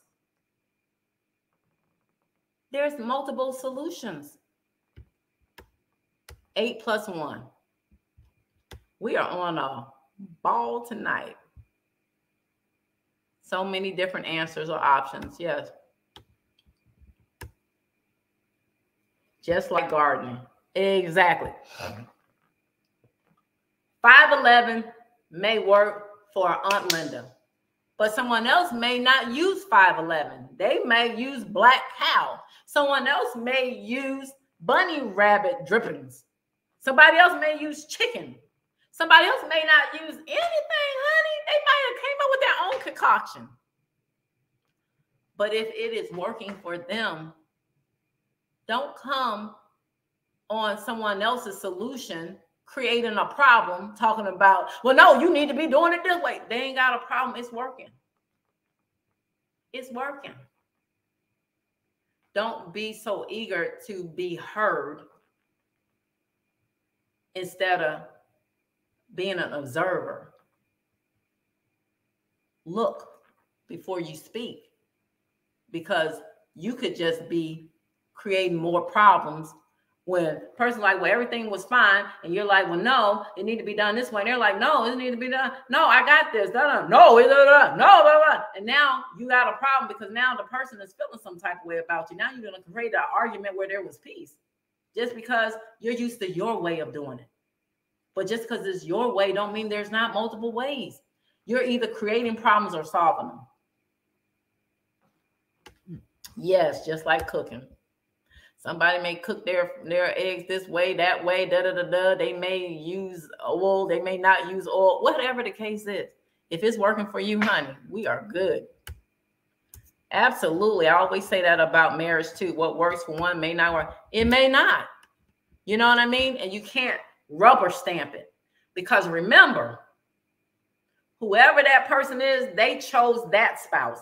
Now, you do have people that covet other people's spouses, but they're only coveting the image of that spouse. They're coveting what they see that is clothed and is out there for display. They're not there when all hell is breaking loose. They're not there when the bad times are bad for real, right? They'd be like, okay. So that's why even when it comes to giving people marriage a voice, tread lightly. Because remember, at the end of the day, they chose that. They chose that passion and they chose that poison and everything in between. Tread lightly. Dorsha, you are on one tonight. Oh, Lord Jesus. I need gift for this live. What's gift? What's that? Golf? GLF. What's that? Help me out, so sister. Number 17. Don't expect someone to be to you what you can't be to yourself. Don't expect someone to be to you what you can't be to yourself. Now, I'm not talking about, oh, we all are built equally. We all should have the same virtues and values and da da da da da. No, because if both of y'all are alike, then one of y'all not necessary. And even in friendships, if your friends are identical clones of you, then maybe you don't have friends. Maybe you have fans or followers. And there is a place for fans and followers, but friendship is different. Right now, by a show of hands, who do you have in your life that you will accept correction from without an argument? That they can check you and say, nah, bro. Nah, bro. Nah, that was dead wrong. You wrong. And you say, nah, but see, you know what she was saying? That nah, you were wrong. And you need to make that right. Nah, girl. Nah. No. And some people believe that person, should be your spouse. Well, there's a lot of contempt that's built with familiarity. And that's why people who are in close relationships can usually take advice from someone who isn't as close, because what happens in closer relationships is that you're able to see the other person's flaws as well. So therefore, you're sitting here telling me what not to do, but then I'm seeing you over here doing A, B, C, D, E, F, G. Okay, hold yourself accountable to the same measuring stick. Okay, we just got different issues. Blah, blah, blah. So that's why God, don't have us living in isolation with just the two people. He sends you a village. He sends you a tribe. Some people can get it out of their church or place where they work, or affiliations, associations, different relationships that they've had. But the Bible says, in the multitude of counsel, not just one person, in the multitude of counsel, there is wisdom. It's good to be able to get it from other perspectives. Get some perspective from someone who's older than you. Get it from someone who's your age. Maybe get it from someone who's a little younger than you. Maybe seeing it from a different little age man. Get it from someone who may be of a different culture, a different and then you take that all together and you spew out the bones. You spew out what don't work. Blah blah blah da da da. And you take it all before the throne, before the phone. Be like, all right, God. All right, God. What should I do? What should I do in this situation? And if he say, be still, I don't care. Your mama could say, no, what you need to do is you need to do da-da-da. Your best friend could say, da-da-da-da-da, so-and-so. But when God tells you to be still, it's not up for discussion. I was going through a challenge or something in my life, and people were like, well, when are you going to do this? When are you going to do that? I said, the Holy Spirit said, be still. Well, are you sure that you're not struggling with unforgiveness? Are you blah, blah? No. I forgive people the way that I want God to forgive me. That is the goal. That's on a day-to-day. I just got to process whatever pain I'm going through, but forgiveness, it's theirs, just like it's mine. Like I need the blood of Jesus. That ain't optional. I need the blood of Jesus. I need that purification. I need my sins washed away on a daily basis. I have to crucify Dorsha's flesh afresh every day. So when it comes, yeah, you hurt me, I forgive you. I can forgive you, and we can abide, and I can forgive you, and we can go our separate way. Paul had to leave one of his comrades in the gospel. They were close, but they had to go their separate way. Does that mean that he didn't forgive them? No. We just come to this part where we got to go our separate ways. because there's a greater purpose and a greater call on our lives. And that don't mean that we can't still be great people. We just can't do it walking on the same path, right? But you need someone, and it'll be great if you can have somebodies, because now you could have some people in your life that we addressed earlier who have expired, and you're still holding them around. It's like that milk in the refrigerator. It done expired.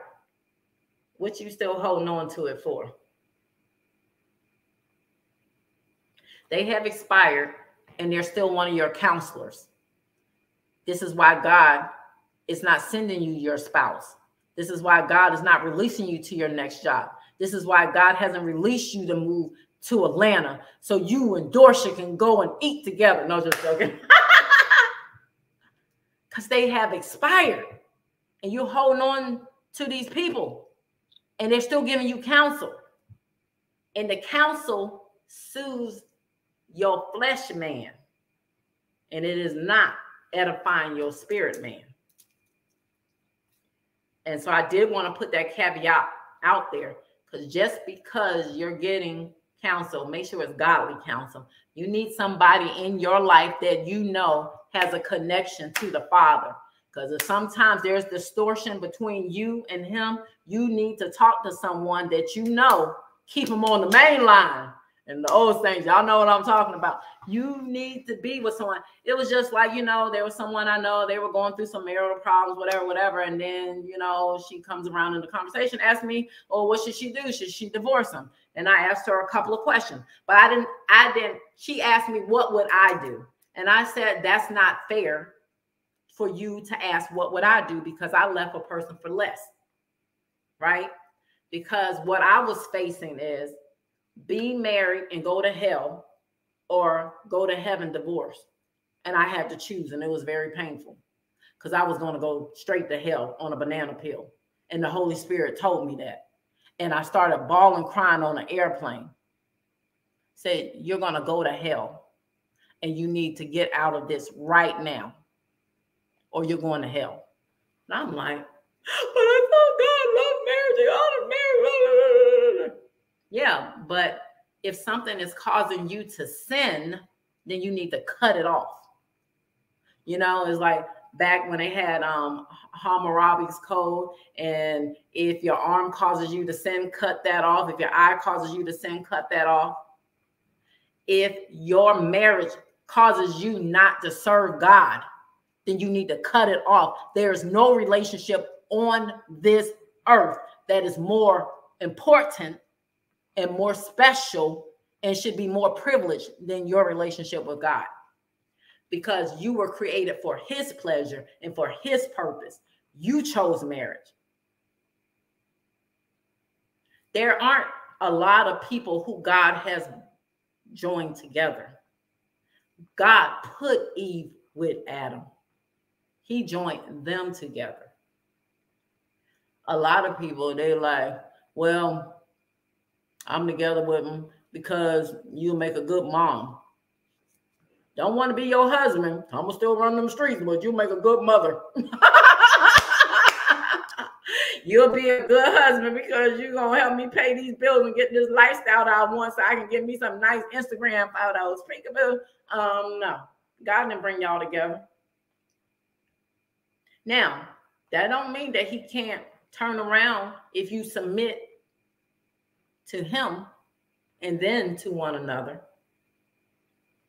Turn it around and work it in your favor so that your marriage can be a sweet aroma in his nostrils.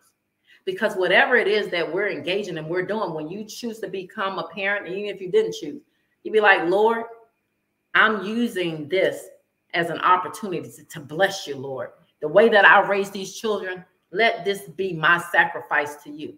This marriage, let this be my sacrifice to you. When it gets to a point where that thing, whatever that thing is causing a rift between you and God, and it's something that you chose, you need to cut it off. Well, she asked me, what should she do? And I just asked some simple questions. Well, Do you still love them? So and so, so and so. Okay. You don't have a hardening of a heart. You just have to realize that this thing that he does, this is what he do, and that you like your lifestyle. So you don't want to give up lifestyle, and he has this proclivity. Put on your big girl and deal with it. Because for me, I'll give up some lifestyle. I'll be sleeping on the floor, honey. I will sleep on the floor. I don't care. I have had times when I was homeless. I was sleeping on this person's floor for 6 months. But it meant I could sleep in peace. I'd rather have my peace. And if I have my peace, then I can flow in my gift. And then God can use me. And if I don't have the peace and I can't flow in my gift because I'm so busy caught up into the cares of this world and sitting here trying to protect myself from people who are supposed to protect me, then I'm always in combat mode instead of service mode. I'd rather walk in service mode. But there are people who want people to come and rescue them. How are you going to expect somebody to help you and you can't help yourself? Don't expect from others what you won't do for yourself. If I want a nice car, I buy myself a nice car. I'm not waiting. I wasn't waiting for Sunday to come in my life to buy me a nice car. If you want a house, buy yourself a house. Don't be like, well, I'm waiting on a husband and then I can buy a house. Buy a house. And if he got a house and y'all got 2 houses, and y'all can say that can be an Airbnb, and we can Airbnb it, or we can take the equity out of both of them and get us something bigger. Y'all can do whatever. Just don't be coming up with you. Don't expect somebody to do something for you that you can't do for yourself. And don't even put unrealistic expectations on somebody. Well, I want somebody who got an 800 credit score. What's your credit score look like? 800, Well, maybe God wants you to be in their life because they got more money than you and you got an excellent credit score. You ever thought about that? It happens in the real world. Take your credit score with their money and y'all can build a whole life. Okay? You know, remember the thing about not comparing your strengths against someone else's weaknesses and I want someone with a 6-pack. Well, you walking around looking like you pregnant. Why you want a man with a 6-pack and you look like you still got the baby up in you and your child is like 15 years old? Peekaboo. Don't ask somebody to be something to you that you can't be to yourself. What y'all talking about in the chat? I'm almost finished. I'm going to let y'all go. Because y'all be like, I ain't going to come back next Wednesday, Dorsha. You talk too long. Pass the collection plate. Peekaboo. Cash app, cash app. No, no cash app. I'm good.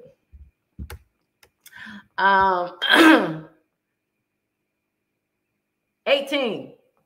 Self-pity is a form of self-worship. And you know the Trinity that you are worshiping with your self-pity? It is the unholy trinity of me, myself, and I. Self-pity is a form of self-worship. And you have created an altar. Well, why didn't I get that? Or why couldn't I be taller? Or why can't I do that? And why couldn't I marry somebody who was more entrepreneurial? Why can't I do that? And why can't I have more followers on YouTube? And why is this person blowing up? And why can't it happen to me? And why can't I have children? And why did I have all these children? And why I and me, and woe is me, and me, myself, and I.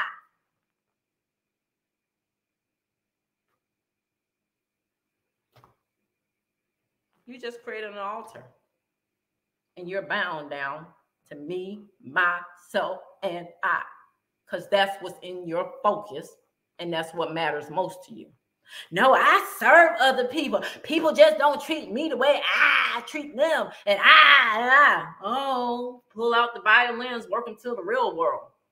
There are people who code is They use people like they use things. You just operate on a different code. You use things and not people, but get over it.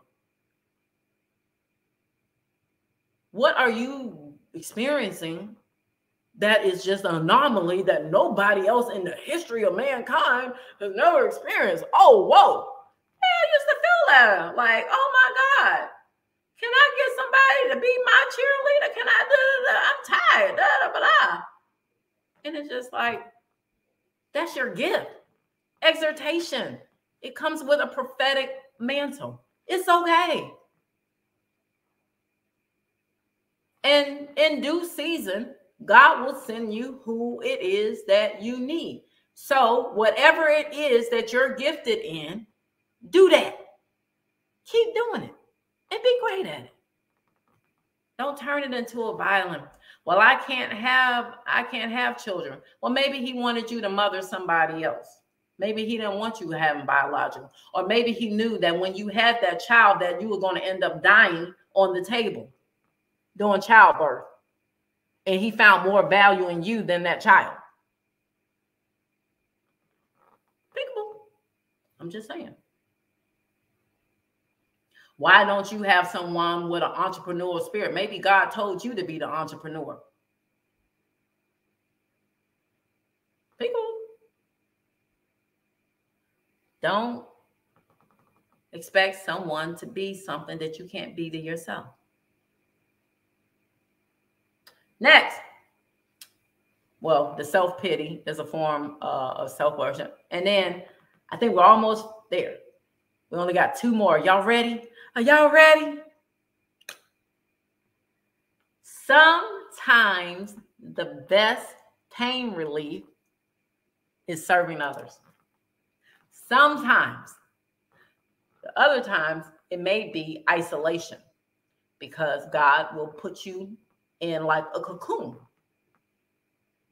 and he'll isolate you because in that cocoon, he's working on you, through you, to you, and preparing you for this height that you're about to go on, right? So he'll put you in a cocoon, and that's for your protection. It may feel lonely in the cocoon, and it does, because I've been in a cocoon several times.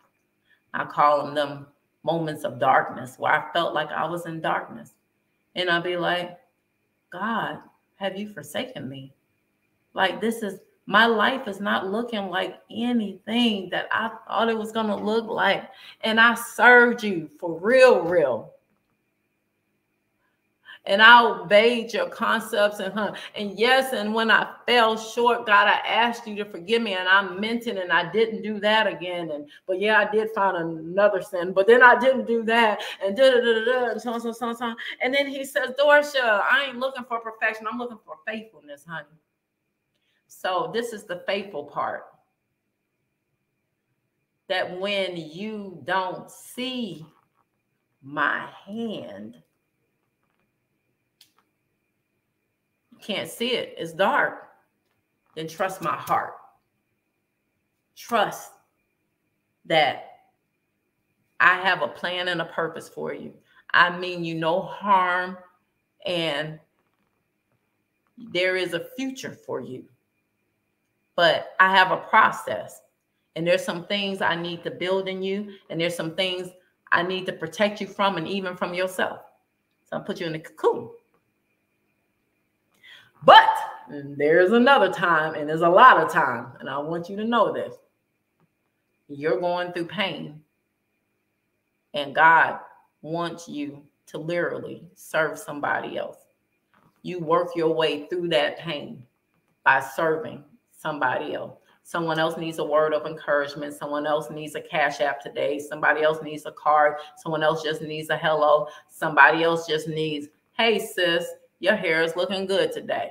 They don't need you to be figuring out whether it's real or fake. They just need to know that, oh, you looking nice today, sis. Oh, I like them earrings. I like that. Oh, your nails look nice. Hey, brother, you know what? That was dope what you said the other day. Man, that daggone videography on that video you did, bro. That's what I'm talking about. You don't know how much your kind words can reshape a whole atmosphere in someone's life. You can literally take them from a couple of feet from the cliff to come back some more. And then God will send somebody else, and God will send somebody else, and God will play your part. Because if not, then you're sitting there in your pool of pain, and then that turns into an altar of self-pity, which is self-worship of the unholy trinity of me, myself, and I.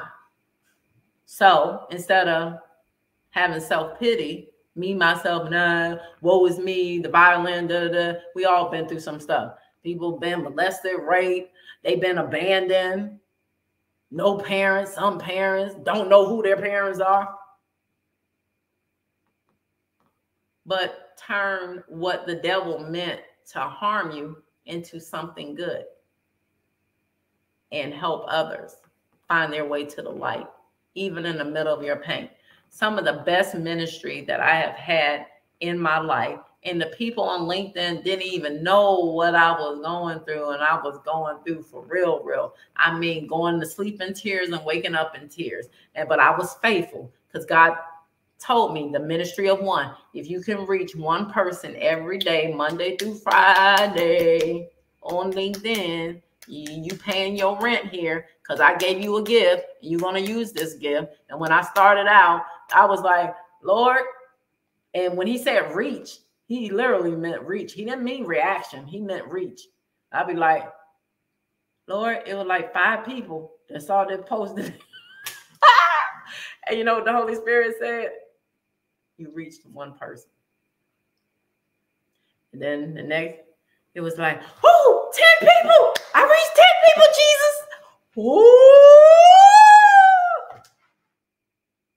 Right? When you can't trace God, you must trust God. Amen, friend. Absolutely. Words are powerful. We went over this in Bible study today. Speak life into others. Yes, Jeanette. Serve through your pain. If God has not called you into isolation, then you need to be serving. We are created for the horizontal, the vertical and the horizontal. We were not created to live life alone. God will download to us in the vertical, and the other part of our cross experience is the horizontal. That is your cross. You and God and others. Help somebody else. It's hard to sit there and make someone else laugh and be sitting there crying at the same time you're laughing with them while you're lifting them up. Because every time you lift them up, it lifts you up. And guess what? Even if I woke up in the morning in tears, as soon as I finished my LinkedIn post, guess what? Smile was on my face. And then the beautiful thing about God is he'll use the people that you're ministering to minister back to you. My inbox in LinkedIn is full of messages of people saying, I needed this today, sis. Oh, you blessed me, sis. Oh, I shared this with my children. I mean, it is tons. It is countless. I stopped counting. I was like, Lord. But when it happens, I thank the person, but then I'm smiling because I know that my Father, that God, I was like, I received that. Thank you. I felt like he kissed me on my forehead. He said, it's going to be okay. I wanted you to know. God uses people. You're going to be like, I don't see God in my life. God uses people. Satan uses people. God uses people. He used people. You know, I told you the other day on the community board on YouTube, I was going outside of the house and I was just having a blah, blah day, whatever. And I just felt blah, blah, but I was taking care of business. And the teenage girl put the note on my receipt at Chick-fil-A. Oh, by the way, you look pretty. I'm like, okay. Like, thank you. Now, I couldn't thank her. I was long gone, but I was like, thank you, God. Because that was his way, because he hears my inner thoughts. I just feel so today. And then it comes back with that. You feel but I say you're pretty. And so I received it, right? God will find different ways to commune and communicate to you. I was out there in them streets for a greater purpose, serving, you know, someone else. But I felt like, oh my God, I wish I could just be home, you know. But, you know, I ended up with a blessing. Now, the last one, and I really want this one to stick. Where there is no growth, there is no God. Now, you can take that check to the bank and cash it. And you can apply it, spread that thing like jelly and peanut butter. It could be at your church. Churches are meant to increase because souls should be being led to Christ. And once you're led, then you need to grow. And then when you grow, and then you're out there, and then you're becoming rays of sunshine. Matter of fact, go to justdorsha.com, go to Inspires, click down, and then you can go to my new #soul food merch store. Rays of Sunshine, one of my t-shirts. Rays of sun, S-O-N. Let your light so shine before men that they see your good works and glorify your Father that is in heaven. I don't care if you're male, female, whatever. You are called and commissioned to be a ray of sunshine, of Jesus shine, sunshine. You don't really got no shine. We are reflections of his light, okay? We are reflections of his light. If there is no growth, there is no God. If you're not growing at your job, have you ever considered that it's the expiration? It's time for you to move on.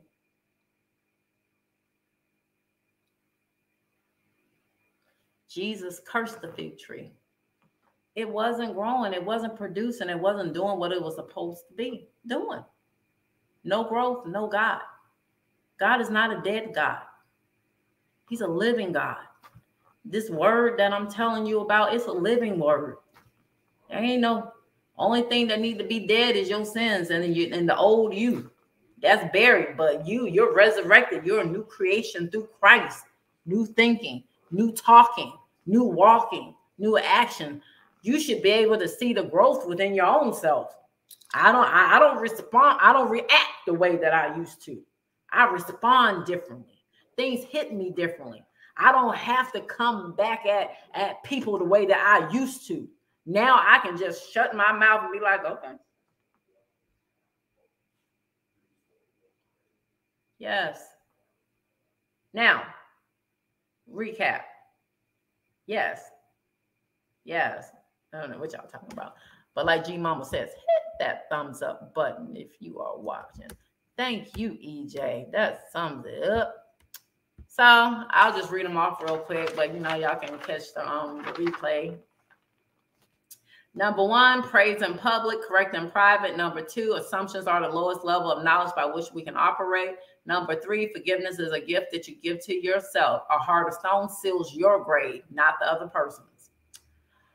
Number 4, don't fear failure, fear not trying. Number 5, don't allow others to create your world. They will make it too small. Number 6, money and time are seeds. Invest them wisely. Number 7, your voice becomes your child's inner voice. Number 8, you can be inspired by someone, but don't copy them. You can't graduate being someone else. Number 9, a mistake repeated is a choice. Number 10, expectations lead to disappointment. Manage your expectations with wisdom and grace. Number 11, when you can't change what's happening around you, change yourself. Number 12, silence is sometimes the best response. Number 13, no is a whole sentence. Number 14, who angers you controls you. Number 15, don't measure other people's strengths against your weaknesses or their weaknesses against your strengths. Number 16, there is more than one way to solve a problem. Be open. You're either solving problems or making them. Number 17, don't expect someone to be what you can't be to yourself. Number 18, self-pity is a form of self-worship. Number 19, sometimes the best pain relief is serving others. And number 20, where there's no growth, there's no God. Did anyone get anything out of this tonight? I pray that you did. And remember this, even if you feel like, you mastered all of this, or some of it was good, some of it wasn't, whatever. Hey, on YouTube, sharing is caring. Okay, so share it with someone. It could be something in this list of 20 that somebody needs to hear that will minister to them, right? I felt led, to be able to share this with you. And, of course, the enemy will always talk to you. Well, you're sitting there telling them all this. They probably know all of that stuff, But when the Holy Spirit leads you, just be obedient, because it's better to be obedient than to sacrifice. There's something that I could have said or put a certain way that could have awakened something in somebody's mind or in their spirit, whatever, right? Because as long as I live on this earth, I am going to let my light shine for Christ so that people can see my good works and glorify my Father in heaven. So I hope that this was beneficial to you, that you got something out of it. And if you can, please hit that thumbs up button, share it, like it, whatever. And next week, I will have a special guest with me. She is a relationship therapist. She will give tools for having healthy relationships. And now I'm going to come into the chat to see what y'all talking about real quick before we go. And if you're going to drop off right now, I want you to be blessed and know that Just Dorsha always going to have something for you. I ain't a perfect person, but I am faithful to my service, to my Lord, my personal Lord and Savior, Jesus Christ. And I promise you, I only have the best intentions for you and for your well-being. And I wish you all the best, all the blessings. Now, I'm going to go into the chat, but for those who can stick around, I want us to sing happy birthday to G Mama Groves, because today is her birthday. And I feel so honored, G Mama, that you have chosen to spend your birthday evening with me moderating. Cash App. And you can Cash App G Mama Groves at Cash App G Mama Groves. You see her name, and you can Cash App her there. So if you can, I already did. I wouldn't ask you to do anything that I already haven't done. Please Cash App G Mama Groves. She is one, if not one of the best moderators out here on these YouTube streets. I promise you. You get a channel, check out G Mama Groves. EJ, thank you so much for being with us. I know I took a lot of the time, whatever, and well, I won't apologize, because when the Holy Spirit's in play, if the Lord is leading me, and then there's replay, people can get off, get on, whatever. So I won't apologize, but I do thank you for sharing your evening with me. Grace, this was very informative, Dorsha. I'm glad that you got something out of it, Grace, and thank you for being here, Shirley. Amen and yes. Hey, Larry, what you talking about? Dorsha, please thank your family for sharing you with us. We appreciate you and your ministry. Nuggets. Thank you, Larry, for being here this evening. Sifting some soul. Yes, thank you so much. Happy Life, really good live. Well, thank you, Happy Life, for being here. Jeanette Guest, thank you so much. Sunshine, love that last one. Yes. Wait a minute. Love that last one. Fran, what is Fran saying? Dorsha, thank you for allowing God to use you to bless us tonight. May God continue to bless you and your family abundantly. Thank you. And likewise to you, sis. Happy birthday. I love you, Dorsha. Oh, you are loved back, sis. You are loved back. Amen. What an amazing blessing. Great live. Thank you, Shirley Smith, and thank you, Extraordinaire. Good night. So before we get out of here, everybody, in your best chat voice with your emojis, because I want us to emoji her up. Well, I don't really know how to work the emojis on Extremely Art, but I want y'all to let her have it in this chat with his birthday. And I'm going to sing happy birthday. Hey, Auntie. Hey, that's why we got replay. But thank you for stopping in. Amir, you going to help me sing happy birthday? Don't worry about it. I got it. I'm an artist and I'm serious about my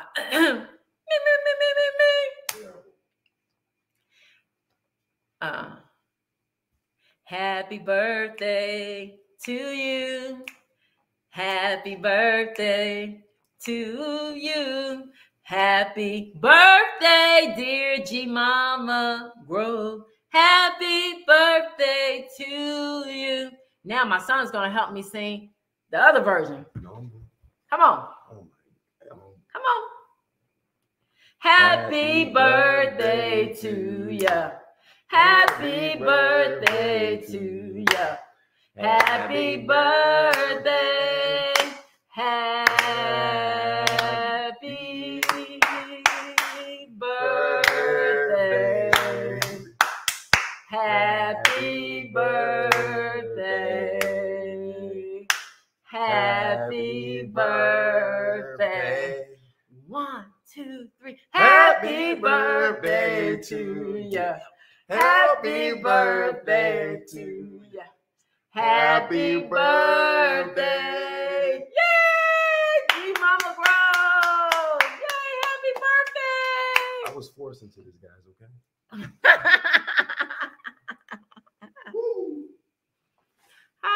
I love my sons. You hear me? You see, they are some good sports. Like Sharif will be in the kitchen with me now. Miriam saying, you know, these children, they got some potential. These are future leaders of the world. I promise you. Anyway, turn up the music. Make some noise. It's my dog's birthday. It's my dog's birthday. Turn up the music. That's my husband. That's the song that they sing at when I go to my in-laws in Bainbridge, Georgia. Turn up the music. Make some noise. It's my dog's birthday. It's my dog's birthday. There you go, G Mama. You done got it all, honey. You done got all kind of versions of happy birthday. We appreciate you. We love you. Oh, Felicia, how are you doing? We're about to say goodbye, but we love you. Thank you for coming. Y'all make sure y'all catch that replay. Sharing is caring. And go on my community tab because, yeah, for those who don't know, go to my community tab. Oh, wait a minute. And did Leslie, y'all are good. Leslie, thank you so much for joining us tonight. Look, Felicia, don't be tardy for the party. Woo, woo, don't be tardy for the party.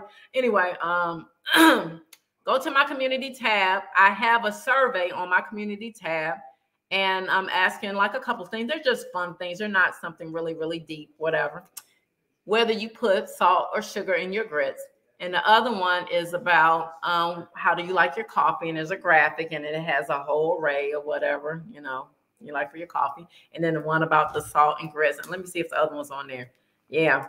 And then check out my short of Sunday outside with his gun, getting serious with them squirrels that have been over there going through our crops. Well, yeah, it's getting ugly, people. But yeah. Oh, and if you can, please check out my garden update video that I uploaded today. I really appreciate that. But yeah, I don't know if y'all can see that, but it's the salt and sugar debate.